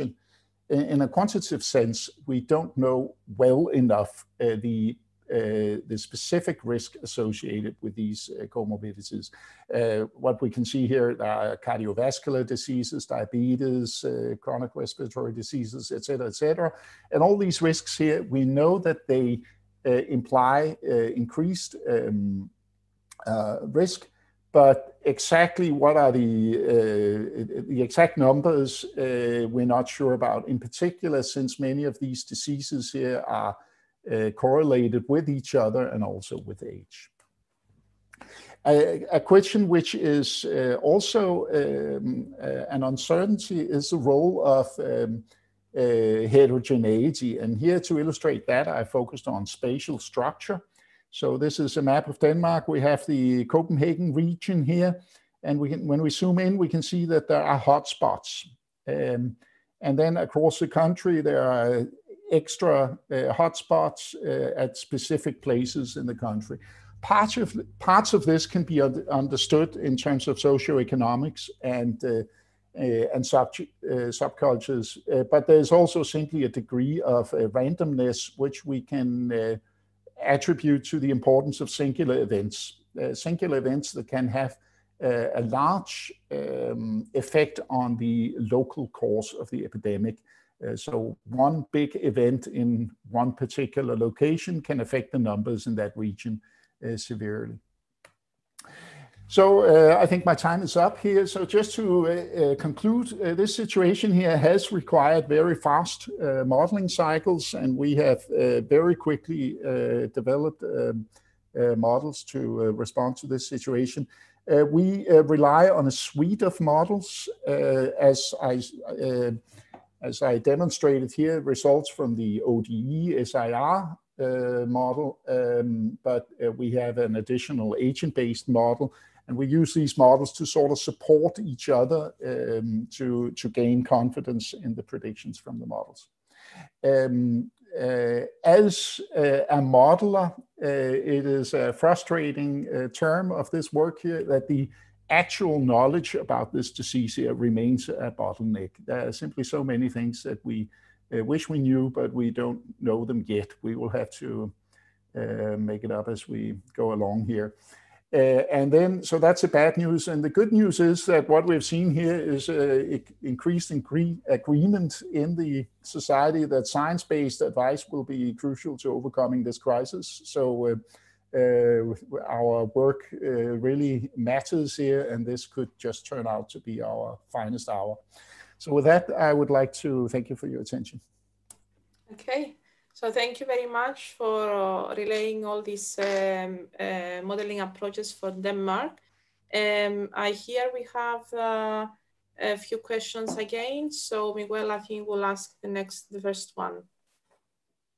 Okay, hi. So there is an early question there. Does your model or your models assume that all of Denmark is a unit with population around 5 million, or is it broken down locally?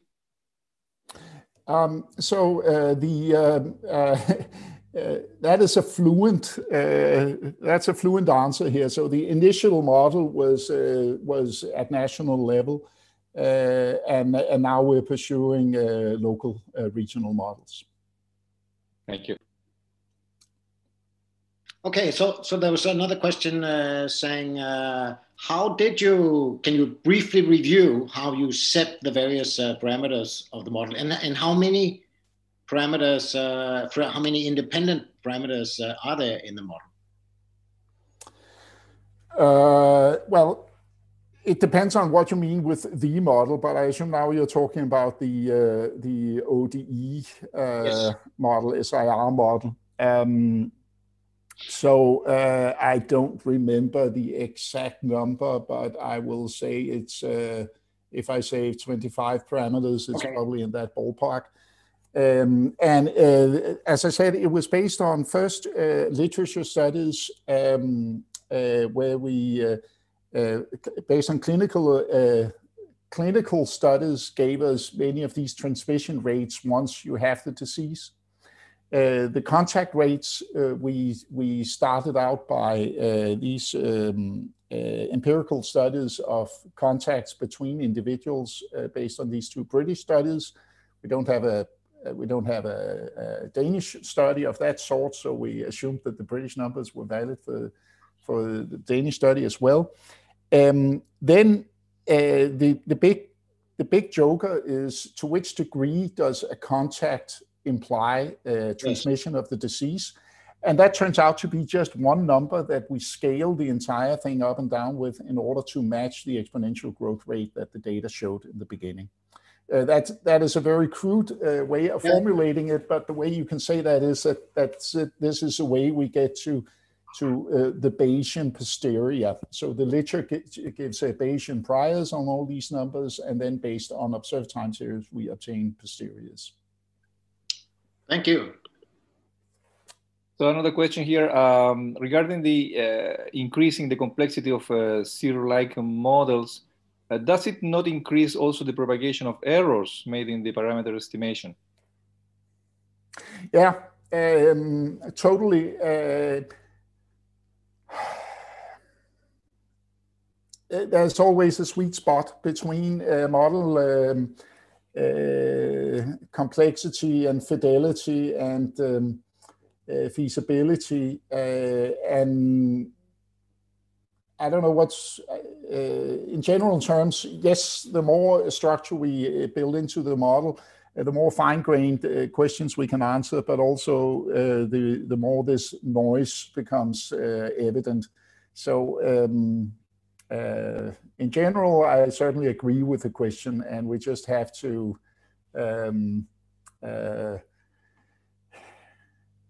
well, what we do is that we gradually add complexity and do sanity checks at each step.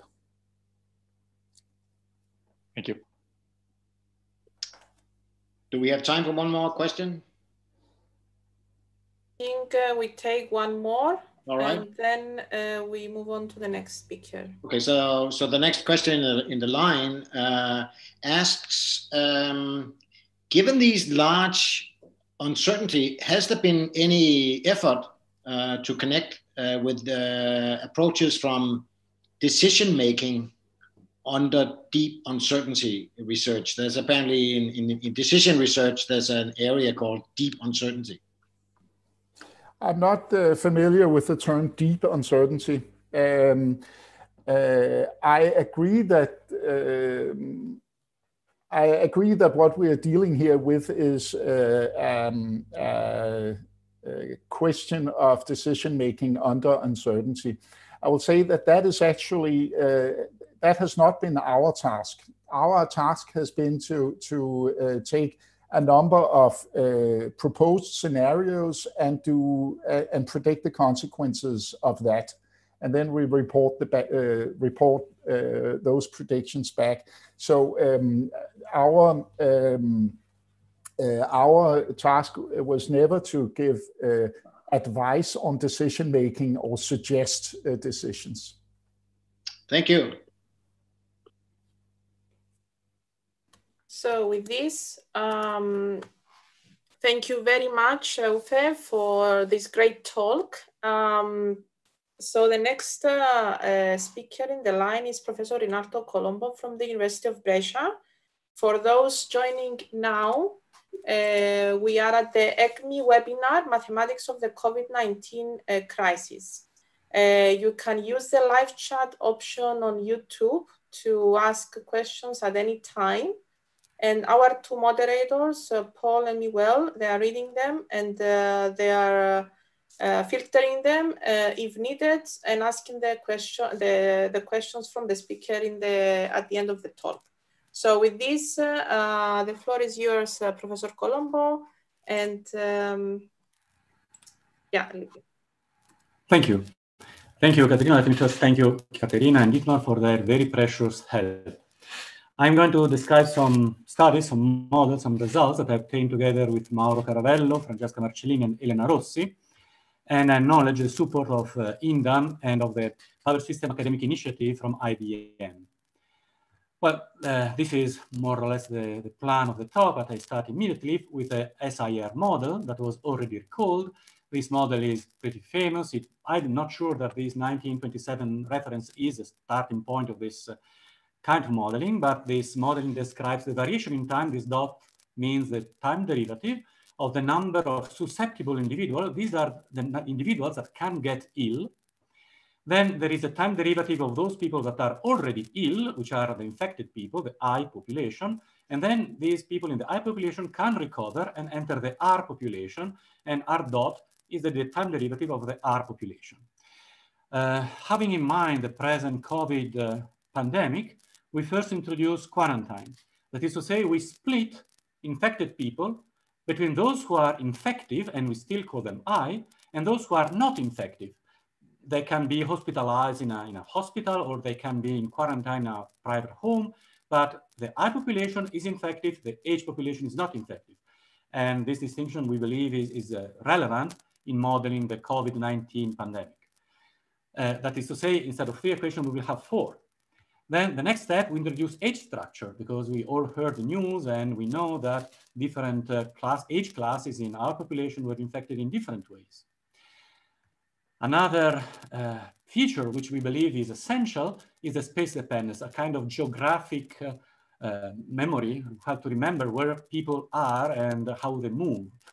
That is to say, we introduce also the space variable. So everywhere T will be time, A will be the age, and X, I will use only X to denote a coordinate in the plane or in a region capital X. So here we have this these equations. They are partial differential equations of the first order here, and they are essentially, they will be balance laws. And as it is usual in the SIR model, we also have mortality. I don't devote much time about mortality because we describe it in the usual way. It is proportional to the population with a coefficient, these mu's that are the mortality. Each population, S, I, H, and R, has its own mortality, which is time, age, and space dependent. Much more relevant is the interaction. We want to describe how these populations interact, or more precisely, how people from the S population enter the I, the H, or eventually the R population. And first, we single out those interactions that we believe are possible. That is to say, here, up here, we will introduce a term describing how the S, that is the healthy people, will enter the I, that is to say the infective people, okay? And there is a minus because they will decrease the amount of the S people. And the same term appears here, so that the total number of S plus I does not change, but there is a transfer movement from the S population to the I population. Similarly, we will have terms that describe how people that are infective enter quarantine. That is to say, here we have a term with a minus, and the same term appears here with a plus, meaning that the same people that pass from I to H appear in both equations, and so on with the passing from H to R, I to R, and so on. Okay, so first, this K kappa times I is the rate at which infective individuals are confined, okay? Confined and they enter quarantine. And we imagine that this is proportional to I with a coefficient that depends on time, age, and the space variable. Then similarly, we model the interaction between the I population and the R population, that is to say the speed at which people, in the infected people, recover with this term theta. And similarly, there will be a similar factor eta describing how fast people from the quarantine, from the H population, get health again. Clearly, the most relevant term is the S to I interaction, that is to say how people get ill. And this is the rate at which susceptible people or individuals are infected. And here we introduce a non-local term. Okay, don't worry about the integral. This only means that the susceptible individual, the healthy individual at time t of age A in position X gets ill due to how many infected people of all ages are next to him. And this function rho that plays a key role will tell you how much relevant is the presence of an I individual to make the S individual ill, okay? So here we have a term which is non-local in the A variable, in here alpha variable, and also in the Xi variable. So it is a non-local dependence on the infected population. And okay, this is what we are proposing with Mauro Garvello, Francesco Marcellini, and Elena Rossi. And as you all noticed, I guess, we did not consider a term describing how people can become, can enter the S population again after they recovered. We hope there will be no need of this term, but for the moment, from the modeling point of view, this is not an issue because it would amount only to add one extra term, coupling the first and the last equation. But for the moment, we did not consider it optimistically. Now, here we have our model, this in the square. These are four partial differential equations. The independent variables are time, age, and space. And as you see, we have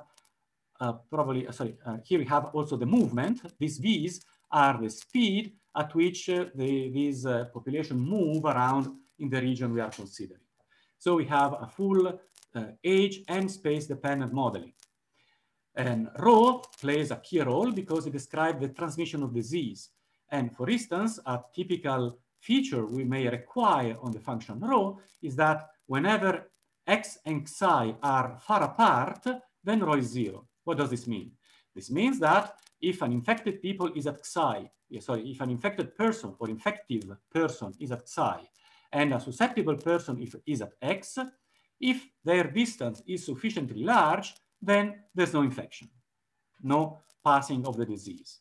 And I think this, again, is a crucial information that has to be present in a model for this COVID-19 pandemic. Another key feature in this modeling is the parameter kappa. This parameter kappa tells us how quickly infective individuals are isolated and enter the H population. This way they are set to quarantine, and they are not infective anymore. They're still ill, but they don't infect anyone. So this kappa, again, as we all heard also in the previous communications and from the news, does play a key role in this modeling. Now, once we have this tool, what do we want to do with it? For the time being, as was already stated in the previous communications, it's very difficult to have very good data. And if the data, very good data is not available, I believe it is also difficult to have very good forecasts.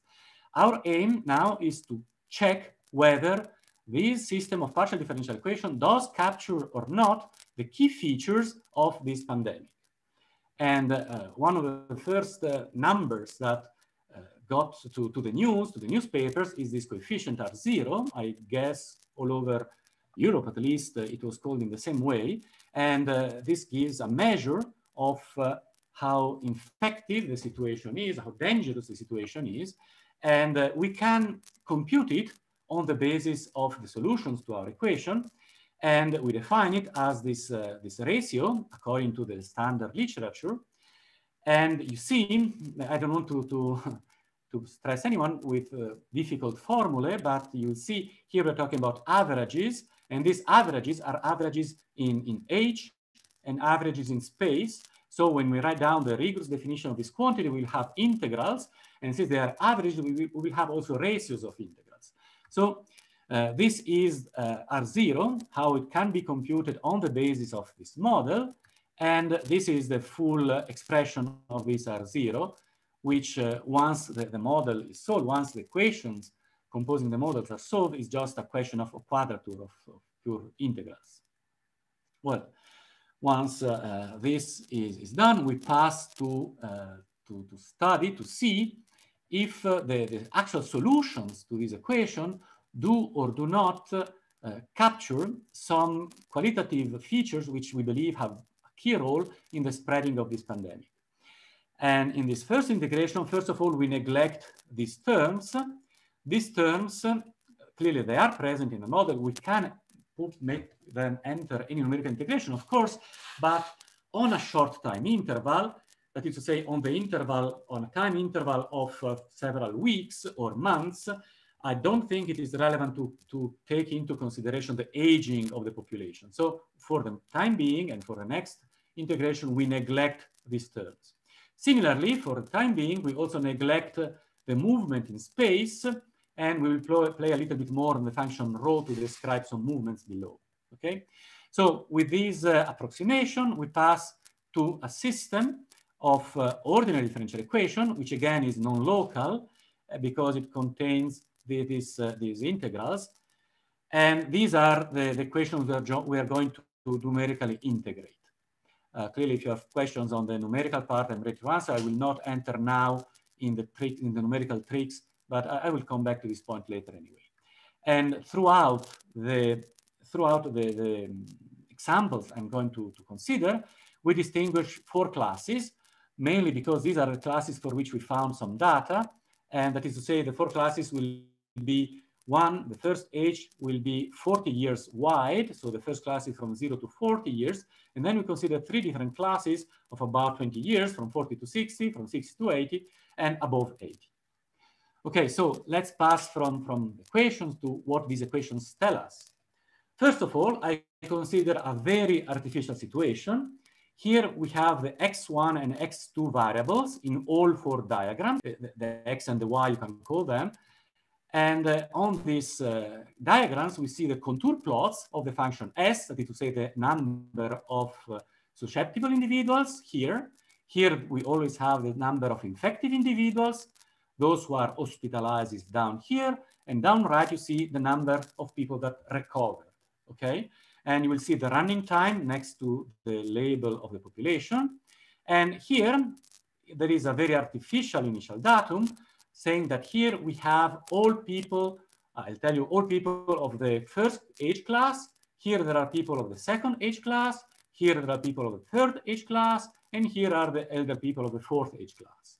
And they are separated sufficiently enough so that they do not infect each other. And down here, at time 0, we have some infected people of their own age classes that will spread the infection. Down here, we will see how many get to quarantine, and here we'll see how many recover. And so if we let the integration start, okay, sorry for this. Okay, here you see the integration that starts. We have the, You see, the spreading, as we expect, does not depend so much on the age. The last class is slower. You see, here the S disappeared because this S individual enter the I class, they become infective and eventually hospitalized, and finally they might recover. The class of the oldest people is slower only because they, unfortunately, they die more often, so their quantity diminishes, there is less density, and therefore the population spreads slower. Now another example, here we see the role of the density, not of the age as before, but of the density.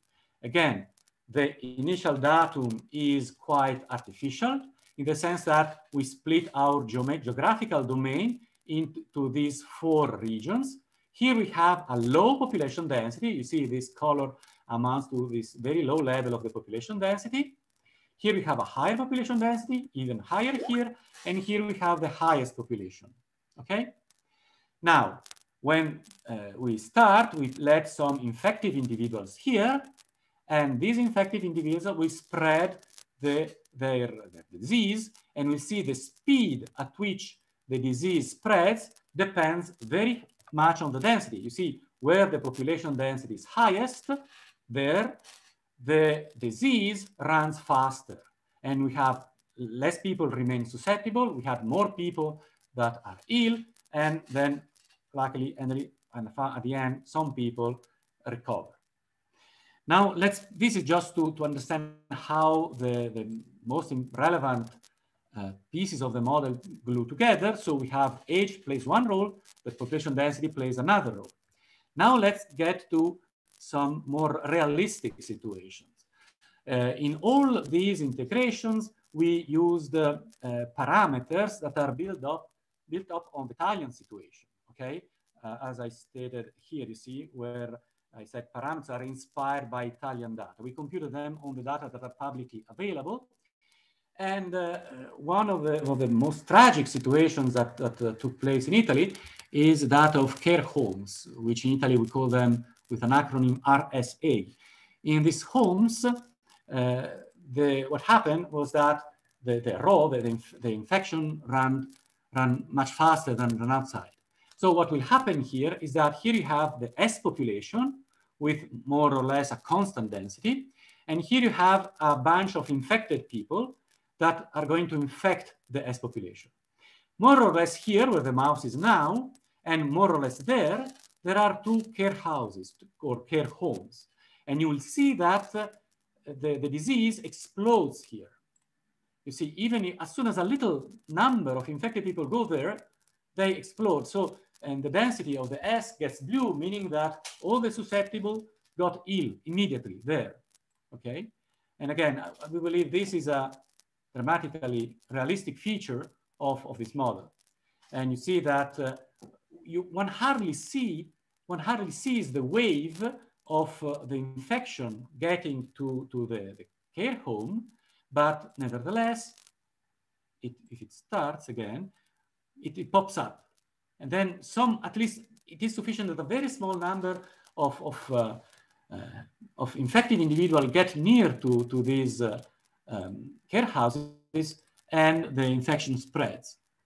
Again, we believe that to capture this situation, it is necessary to have a model where age and space do play a role.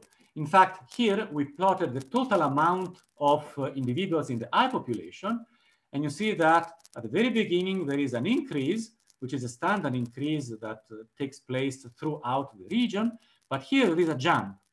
And this jump is due to the big jump in the infection over the oldest people. And this big jump on the oldest people causes this jump in the overall total mass. Then as time goes by, the infection reaches also the second care home. And here we have a second step in the number of infected people. And as you see, as a result of all this, also the other population, the 3 youngest segments of the population are infected more rapidly. And you see that here we have, again, a quick increase in the number of infected people. And again, these are the numbers here, while the parameters, the functions, the mu's, etc., are taken from the tables and from the data, the actual initial datum here is invented, but the qualitative feature that come out is, from as far as I understand, quite realistic. Now, another event that apparently played a big role in the spreading of this pandemic in Italy was a match, a football match between Atalanta from Bergamo and Valencia that was played in Milan. And we try to capture this event also here, comparing a situation, a possible situation where no match takes place, as it is written here, and later we'll see the differences when the match does take place. And the happening of the match is described through a function rho that between time 0.2 and time 0.7 will increase the function rho before, that is to say, will describe the fact that a lot of people group together. So let's see first what happens when no match takes place. And you see that here and there are places where some infected people are and the infection spreads. And you see that as time goes by, the number here, there is a hole in the S population because the S population get ill, and those who are ill get partly in quarantine, partly recover. Now, what happens when we add the match? Between time 0.2 and time 0.7, if you look carefully, almost at the beginning, that is to say, starting on time 0.2, you will see a blow up, not really a blow up, but an explosion, an increase in the speed at which the pandemic grows. And here is, you see now, okay, we already passed time 0.7, and now the situation is already critical. And we see that now again, the spreading is slower than before, but the damage is done. The damage is done, and we see that here there are no more healthy people. They partly are here, partly here. And to describe the whole situation, in the case, this is the total number of infected individuals.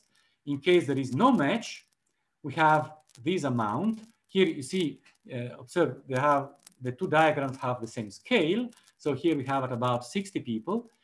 But in case, in the situation in which the match does take place, and clearly with all what football match means, between time 0.2 and time 0.7, there is really a quite sharp increase in the I population, which eventually remains.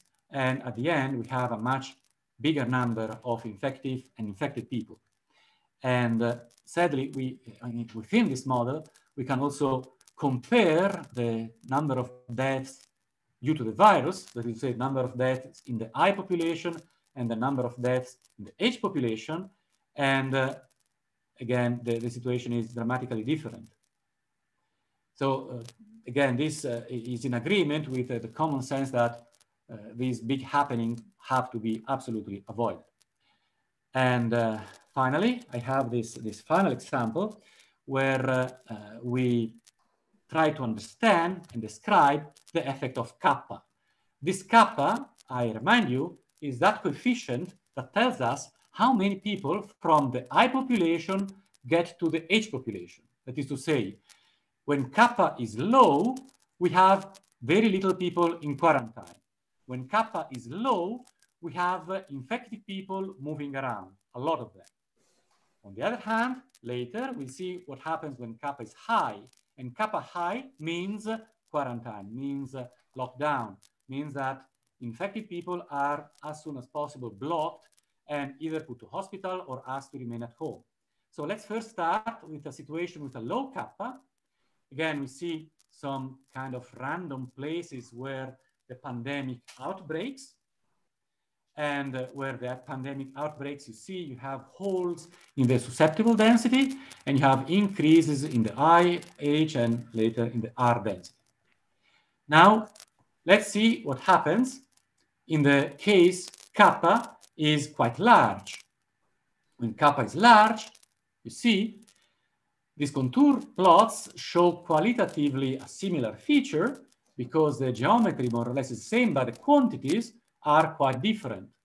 Here on the contour plot, that's not so much seen, But if we pass now to the number of people in the aged population, that is those who are in quarantine, we see immediately that when case low, obviously there are less people in the aged population. When kappa is larger, there are more people in the aged population.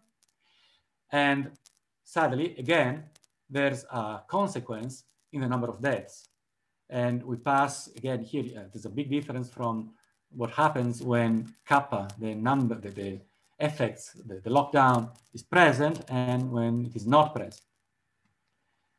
And finally, I conclude stating or describing where we want to go from here. Well, being mathematicians, clearly, we are also interested in proving rigorously well-posedness, stability, and qualitative properties of this model.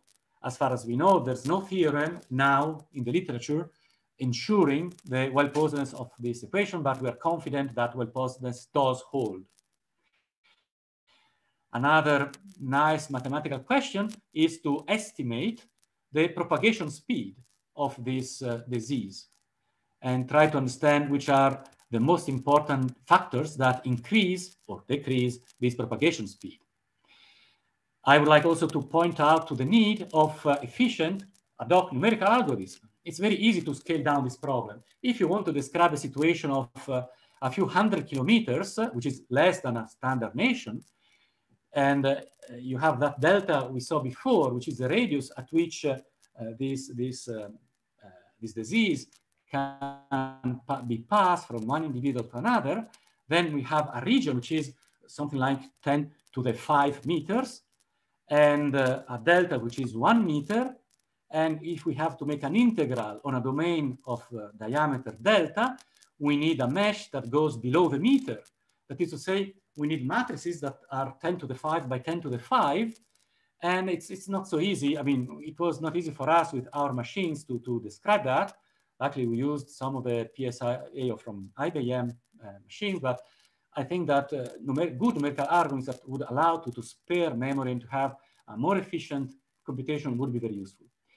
And again, I want to stress that we would like to get qualitative information from this modeling rather than quantitative ones. For instance, there are different ways in which we can exit from the quarantine, and we would like to compare some of them. Some research, by chance, a couple of years ago with Mauro Garabello, we were interested in checking different strategies in the case of the SIR model. And another qualitative information we would like to obtain is to compare different vaccination policies, in the sense that we all hope that in the future vaccine will be available for this disease, and then if ever it will be available, we'll have to use it. And which will be the most efficient and in which sense policy to use this vaccine. Again, we hope that this model can be of help in the qualitative comparison of these different solutions. Thank you for your attention. Thank you very much. As previously, we have many questions. So unfortunately, we only have 6 minutes to go. Professor Colombo, if you can be as fast as possible with the responses so that we can go through many of them, that would be great. Yeah, sure. So then the first question.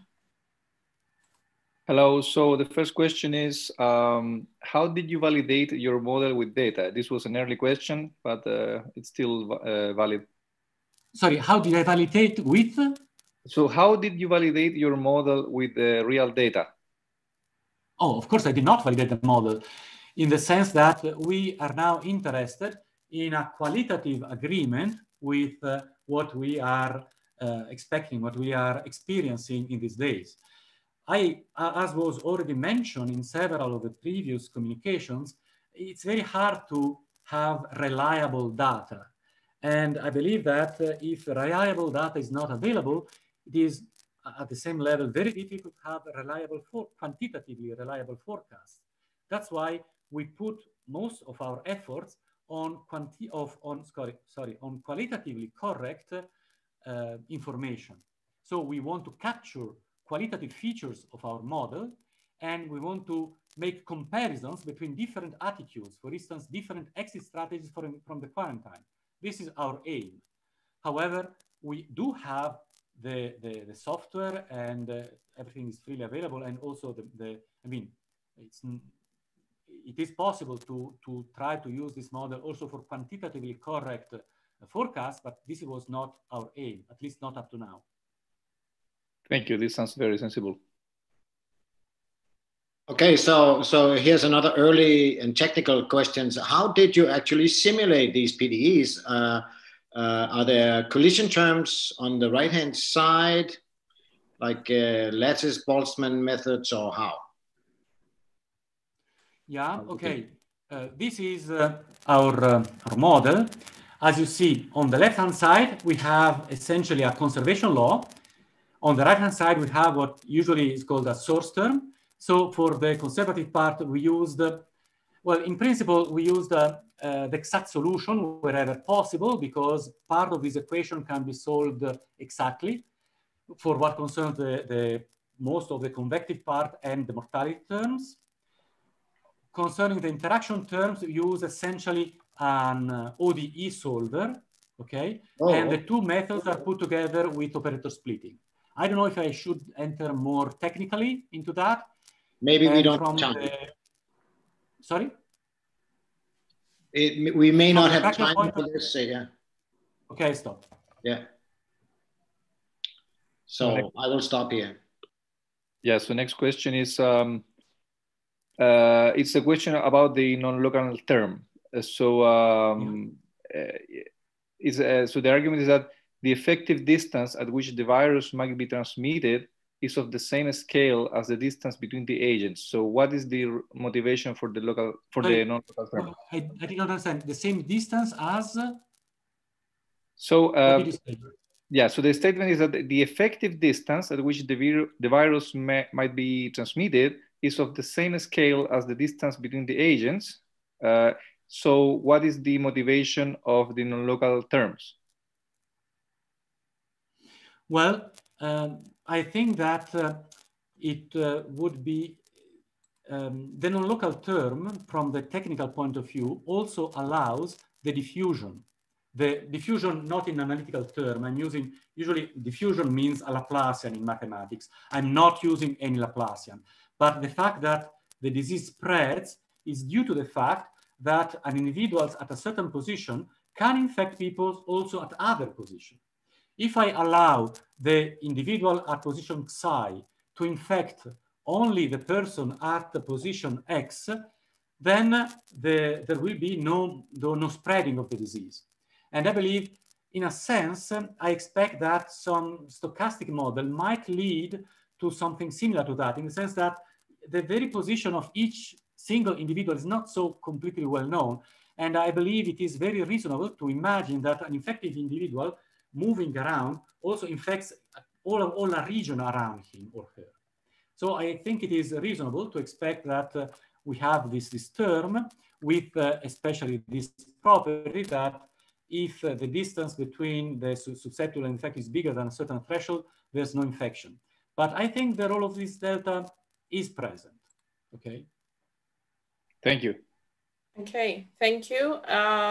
It was very interesting to also see these spatial independent models for the COVID-19 spread. So now, thank you, Professor Colombo, again, and we'll go to the next speaker, who is Dr. Swapnil Mishra. Swapnil is a senior postdoctoral fellow at Imperial College. He's one of the key people in the model they have been running there while consulting the UK government. So for those joining us now, this is the ECMI webinar, Mathematics of the COVID-19 Crisis. You can post questions for the speaker at any time on the YouTube live chat.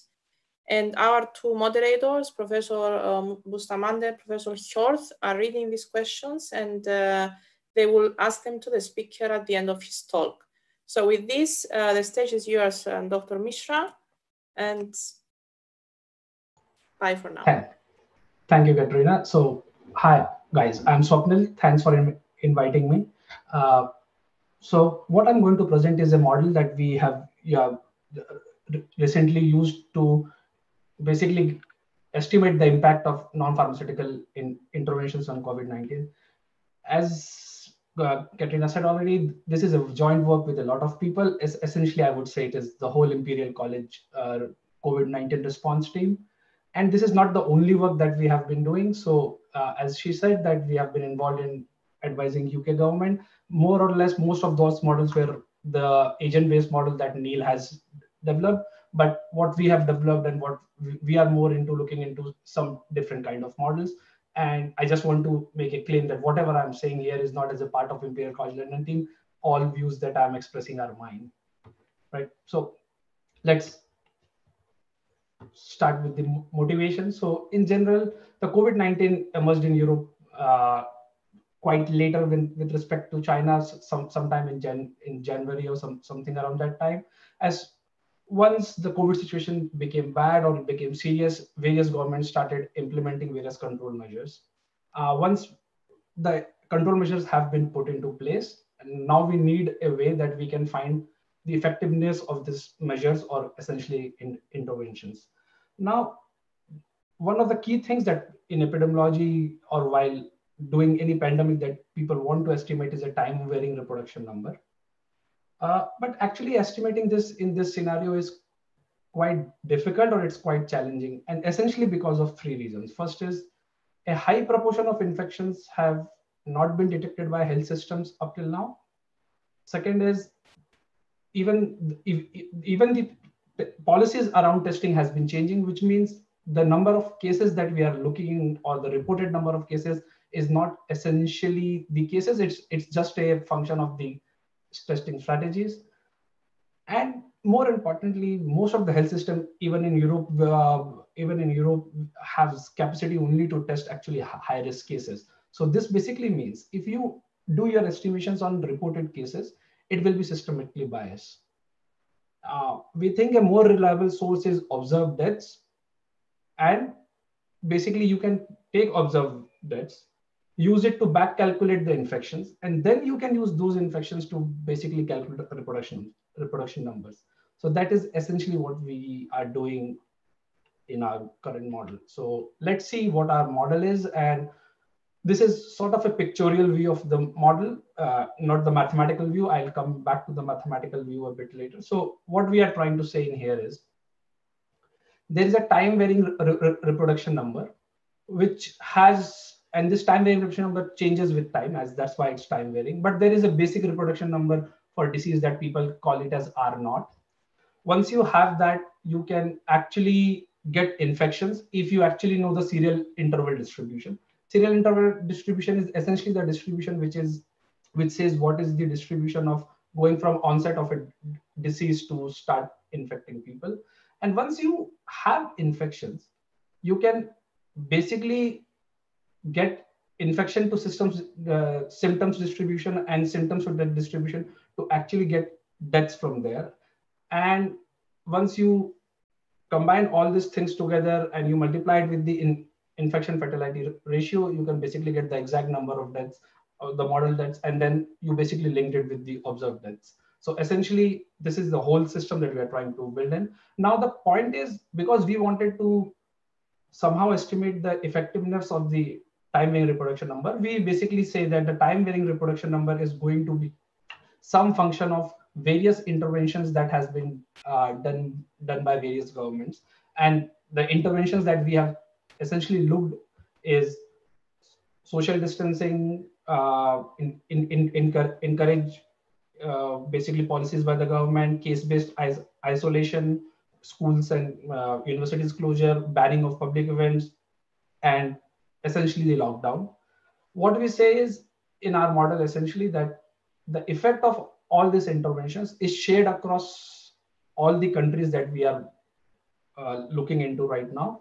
And then for a few of these effects, there are some country specific effects, and all the interventions are essentially, we have calculated data for all the interventions in all different countries.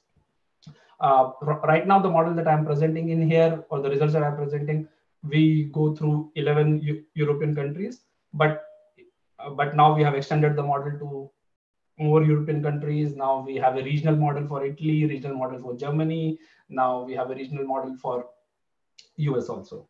Now let's see what our model is. So I'll first give a brief description of how we are modeling stuff. So the first thing that we are doing is we model the deaths in our we say the deaths, the observed deaths is basically has a negative binomial likelihood of the model deaths. And because it's a negative binomial, you basically have it's different from a Poisson likelihood, and you actually have got your variance, which is more than which increases with the mean. And we are saying that the variance in here is basically normally distributed between 0 to 5. The next thing is as I said, for all the models in here, we will need an IFR, which is an infection fatality ratio. We are saying that whatever is the infection fatality ratio for a particular country M, there is some chance of that infection that we have right now knowledge is having some noise in there, or we do not accurately know what's in there. So we say, therefore, we basically say we multiplied with a normal with 1, 0.1. And again, this IFR for each country is not a single, like it's not the one value that we have got. We basically have done the specific thing of weighting it with respect to the population, how the population is across countries, and then multiplying the attack rates specific to the population division, and then calculating a new IFR, and which is what I'm showing here. And then finally, there is this distribution, which I said earlier. The first is the gamma distribution, which is basically from infection to onset, which is basically a gamma distribution with mean of 5.1 and coefficient of variation 0.86. And second is basically onset to death distribution. So we basically say from infection to death is basically is new distribution pi, which is basically a combination of two gamma distributions, which is infection to onset and onset to death. And the onset to death is basically a gamma with 17.8 mean and coefficient of variation 0.45. All the numbers in here are essentially based on earlier studies that people have done during the COVID-19 outbreak in China and South Korea. So that's the thing. And later on, obviously, because we are using the hard numbers in here, we have also done sensitivity analysis of basically using different numbers that people have reported for our cases. And finally, what we say is that the model that's at any time point t for a country M is basically the infection to fatality ratio for that country M. And this is with the noise. Basically what you do, and we are saying the C is basically the current is the number of infections at time point t out for country M. And this basically gets multiplied by the distribution of the distribution pi, which basically is pi of t minus tau. So this is what we are saying is that that's at time point t is some function of the infections at time point which were before this multiplied by this distribution that is defining how the infections are getting converted into deaths. And then finally we have this IFR, which basically translates everything into the exact number of deaths.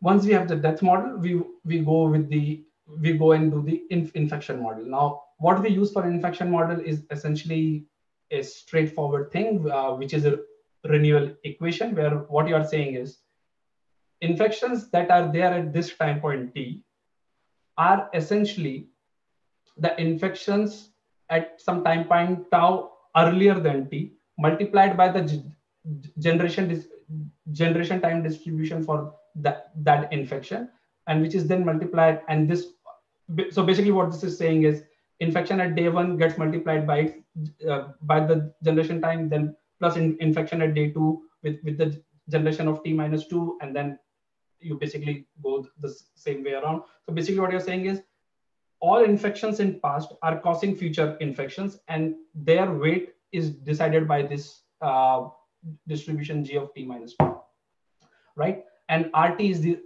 reproduction number. This renal equation is quite common, like people have, you can go and get this from an, like people have gone around and gotten this from basically age-dependent branching processes like Bellman-Harris and stuff. So that's from where it comes from. But we also have this new term STM, which is basically the susceptible population of a country at time t at point m. What we are basically saying is, if you don't have this term, basically you will keep on growing further and further. So this term STM basically just makes sure that at each time point, you are decreasing the total number of people who are now more susceptible. So this is like, you are basically adjusting for the susceptible population left.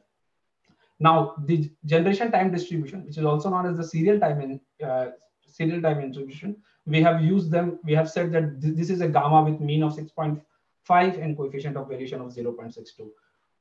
Again, this number comes from the study from China, where people have come up with this, and we are using it. But then we have actually sensitivity analysis around a lot of this. Now, once we have this, as I said, the aim of the study is to actually have RT, the reproduction number at time t for each country. We parameterize it in two ways. What we basically do is we say RT of m is R naught of m, which is the initial reproduction number, multiplied by e raised to power. There is some coefficient for each. So in here, K is basically all interventions. So it is saying first intervention, what is the value of first intervention at time t for country M? And that if it's the first intervention, it gets multiplied by its coefficient alpha with the respect of alpha. And finally, all these alpha coefficients are same across all the countries. So we are basically pooling, we are full pooling this, this alpha variable. So there is one coefficient that is taking control of the effect of an intervention across all the nations. But then there is this country specific variable beta m, which we have used only on the lockdown, which is our fifth variable. And why only on the lockdown? Basically, because when we did our studies, we realized lockdown was the most effective intervention. And apart from lockdown, all other interventions were basically unidentifiable. So we were not sure you can really identify them because of the collinearity of a lot of these interventions, when they took place and how they took place. So therefore, we are basically partial pooling, or we are basically partial pooling only across a lockdown intervention. What we are basically saying is, for lockdown, there will be a overall global effect, and then each country will have its own specific lockdown effect that will basically scale the RT. And if you try to look at this equation, what basically it is saying is that time t equal to 0, when there has been no interventions, the R naught that you will, the RT at that time point will be R naught. And that's what you essentially want to have R naught to look as. And then as and when you will start getting each intervention, your R naught can change with respect to that. Now, how much R naught can change will depend upon the value of the variables alpha k's, right? Now for R naught m, we say again, we say it's a normal distribution with mean 3.28 and with these standard deviation kappa. Again, the number 3.28 is a number that's been taken from the literature right now, but the fact that we have got kappa in here allows us to basically in a Bayesian way R naught m to go either up or down from 3.8 depending upon what data dictates. And then, as I said, this choice of alpha k is quite critical, that how you want your alpha k to be. So our priors on alpha k have been put in such a way that individually, if any of the intervention is on, there is a 50% chance of that intervention either being successful in getting down the R naught or not being successful. But as soon as all interventions are in place together, there is a uniform chance between 1 to 1.05 of these interventions basically scaling down R naught m. So this way, this is a prior which is basically giving equal chance to interventions to either increase R naught, which we don't hope it should, but at least we give chance to it. And when all of them are in together, there is an equal chance of how effective they are. And so this way, if at all we see any effect in our R naughts, any decline in our R naughts, it will essentially be driven by data. And finally, for each country level effect of betas, we basically say it's a normal distribution between from 0 to gamma with a different gamma, where gamma can go from 0. Where gamma is itself normally distributed from 0 to 0.2. If you want to see what this is doing, is basically what it is saying is, from a global effect of the alpha for the lockdown effect, for each country individually, it can go like, it can deviate, or it can have either more or less. It can be either more or less effective than the global effect by almost like at most by 40% on either direction, with a normal 0.2, because of saying that the mean is 0 and then you basically go to standard deviations on both sides, right? So we have that. Now, just looking at for interventions, what we have done. So for interventions, the interventions that we have looked into is the case-based self-isolation mandated. So this is the intervention that talked about if you have been identified, or if you have symptoms, you should isolate yourself. Then the government think of social distancing encourage. Then government think of banning public events. Government think of banning school, ordering school closure, and the lockdown. If you see, this is just an idea of saying when each intervention happened in each country. Just a thing to note is, in Sweden, a lockdown has not happened yet. So that's the only country where the lockdown has not happened. And Italy is essentially the country where the first interventions took place almost for most of the things, apart from case-based isolation. Right now, if you look at some of our results, so this is the results as of yesterday, the data on yesterday. So what we have is, in the middle graph, we are showing daily number of deaths.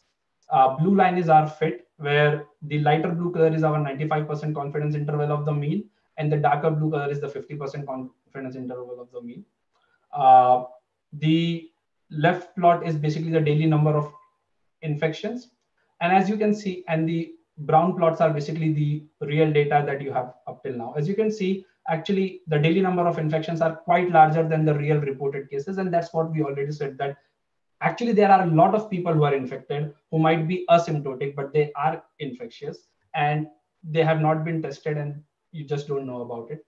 And then on RT, we have basically how the reproduction number has been decreasing over time with respect to all interventions. So this is for United Kingdom. As you can see for United Kingdom, and which is the case for almost everywhere, that all the interventions have some effect, but lockdown was essentially the intervention that mattered most, and that has brought down the reproduction number for each country. As a matter of fact, we do the same, and as you can see that for UK now, this is less than 1 with almost certainty, and we have actually the same results for Italy, France, Spain, Denmark, Norway, Austria. Basically, apart from Belgium and Sweden, we have. And as you can see for Sweden, because till now the lockdown has not happened, their RT is still above 1, which means there's still a chance of actually, like as you can see, the graph for the number of deaths for Sweden is still going up. And so that's something. Now, once we have that, there are some other things that we looked at, that what is the total number of population infected in all these countries. So these are like 14 countries that right now we have. So as you can see in here, more or less, we are like the confidence in interval for country like Sweden and for Belgium, like we have high numbers, but that's also almost the case of their death curves going out. And more or less it's like 3% of the population in Europe that's in this across these countries that is infected. Now, as I said, one of the things that we wanted to see was how effective the interventions have been. And the way we have gone around and tried to talk about interventions in what we show you in here is, these are basically the parameters for all the interventions that I talked about: lockdown, public events, school closure, self-isolation, and social distancing encouraged. Along with the intervention, we also are saying whether that intervention was the first intervention that was used, or whether that intervention, like if that intervention was the first intervention. So if you see in here, it is essentially the lockdown that has had the highest effect on reducing the transferability. For things like school closures, self-housing, and social distancing, they have had some effect, but essentially the parameter is unidentifiable. All their CIs overlap, and similar. And over the period, earlier we had no signals around it, but over the period, with our latest results, we can see even that the public events have got signal there, and we have some confidence that yes, the public events have had some effect in reducing RT over time. To show that how effective the interventions have been, we said in here we are showing two things.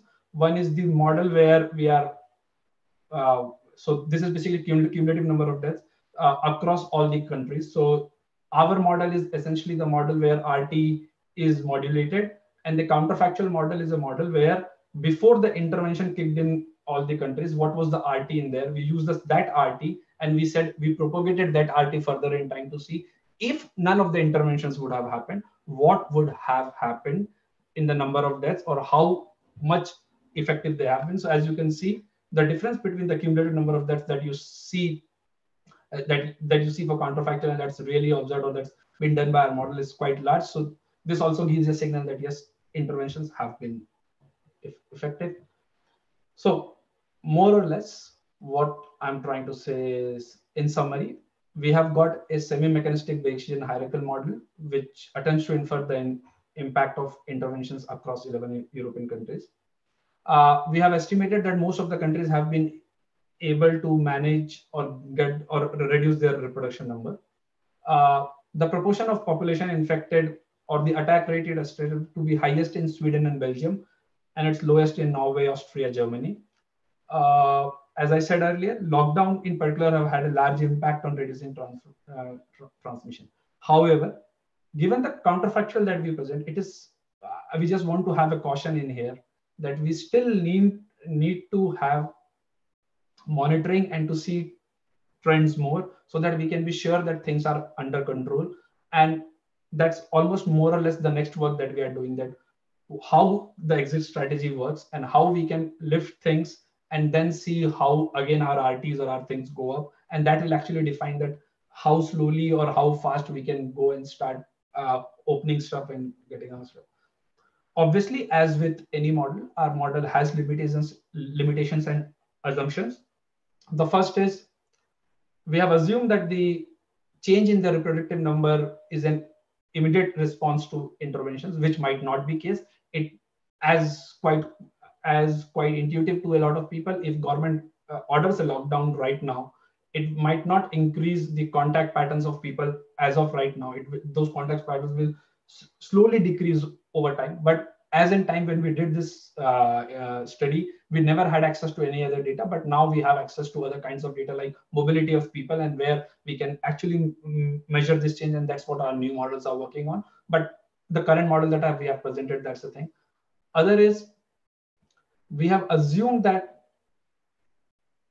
the effect of getting down the reproduction number is same across all the countries for all the interventions, apart from lockdown, where we actually estimate a country-specific effect. Unfortunately, for any other intervention, we could not estimate properly a specific, like the data is just not there to statistically do that. Other thing is we have assumed that for this European countries, all the interventions that have been taken place, they are sort of equally taken in all the countries, although the implementation details vary from country to country. Lockdown is a bit more strict in some countries, is a bit less strict in other. So we have not taken that into account. And then, as I've said, we have made assumptions about our model or about some mechanistic parameters, like what is the time between infections. We are able to observe all deaths, although with new work, we actually have incorporated the under-reporting also in our model. And then there is this serial interval distribution, then the distribution between infection and death and between infection fatality ratios. But we have done our sensitivity studies and we have realized although you our real numbers or the crude numbers changes, but the major conclusion of our work has not changed, that a lot of lives have been saved, interventions have been successful. It's just the numbers that has changed. Finally, you can see all our stuff in here. The report is available at this link. The technical report is in here. There is a website where we do estimate daily for the 14 European countries, and we have open source code. We have already been talking with a lot of people who have collaborated with us, and so it's in there for everybody to see. And just because I think I have a bit of time, I'll just talk about some of the sensitivity studies that we have done. So the first was, as I said, the generation distribution time or the serial interval that we have. So the one that we have used is 6.5. But what the other generation time in literature that people have taught about these things has been 5, 7, and 8. And as you can see, the total number of deaths averted, if you have different generation time distribution, their their confidence intervals overlap, which means yes, our real numbers will change, but not the main conclusion that really the deaths have been averted or they have been successful. So similarly, we have done sensitivity on different onset to death distribution. So then the one that we use is 17.8. In literature, the other two main has been 13 and 15. We have tried to do them, and again the same thing goes with our conclusion, and even with the real numbers or the effect on RT and stuff. So this way, I just want to say, basically end by saying that the conclusion that things have been effective and lots of life has been saved, and we should still consider more and we should still be monitoring stuff, is something that stays irrespective of some of the things that we have assumed or which we have sort of taken from the work, which is not necessarily for Europe, but that the work that has come from the COVID studies in South Korea or in China. Thank you. Okay, thank you very much. So we don't have much time for questions left. We're running a few minutes late since some time now, but we'll take 2 questions and then we will close this live stream, and some of the speakers will join the live chat on YouTube, where they will be able to stay for a few more minutes to answer more questions. So for now, Swapnil, can you answer 2 questions and then we can close the live stream? Yep. Who goes first? Yes, so there's been a few questions about Sweden. There seems to be a confusion. So the question is, how about Sweden? I mean, it seems that the deaths in Sweden are not too high, but if you compare it, some people argue that they actually are high. So can you talk about that the situation between having little lockdown and the number of deaths, particularly with Sweden? So with respect to Sweden, if you see, yes, the number of deaths are not that. Again, with respect to Sweden, there are many things in there right now in data. One is the Swedish data so the data that we are using, it comes from ECDC, and that data, and in Sweden there has been a lot of right now politics about what are really the real numbers. Like the numbers across different sources have been changing, and they have been there. So this is the best estimate that we have right now. Yeah, the numbers by itself are not as large as other countries, but still the trend shows that they are increasing. There is no sign in there that actually they are decreasing, at least as per the model that we have right now. Thank you. So, yeah, okay, so we have taking the questions in order. There is one more question about Sweden, a very specific one, saying your results from March 30th indicate that Sweden ended up with a R sub t equal 2.5, but now you say R sub t has landed around 1.2. How do you explain that difference? So the difference is very simple. If people even go, so first of all, the first thing is the results that people are quoting are the results when we didn't have the partial pooling on. Right. So that was the first thing. But the point is, when that result came on, we didn't have data from Sweden to actually do partial pooling, because up till that day, nothing had happened. if you see in here, the distribution that it requires you 2 to 3 weeks to really infer something. That's the first point. The second point is still our values now. If you see the values are around the dates that people are talking, we still have those values in our confidence interval. Yes, our things have gone down because the epidemic has gone past now. There is more data for us to estimate. So the model obviously has gotten better in estimating those things over time. So that's the answer for that. Okay, thank you. Okay, so with this, I would like to thank all our attendees for being here with us today. The video will be available tomorrow on the YouTube channel, so you'll be able to watch it again if you want. And then, as we said earlier, some of our speakers will be on the YouTube live chat, so we'll go and close now this live stream. So thank you again for being here, and thank you very much to our speakers for taking the time amidst this very busy period for everybody. Bye.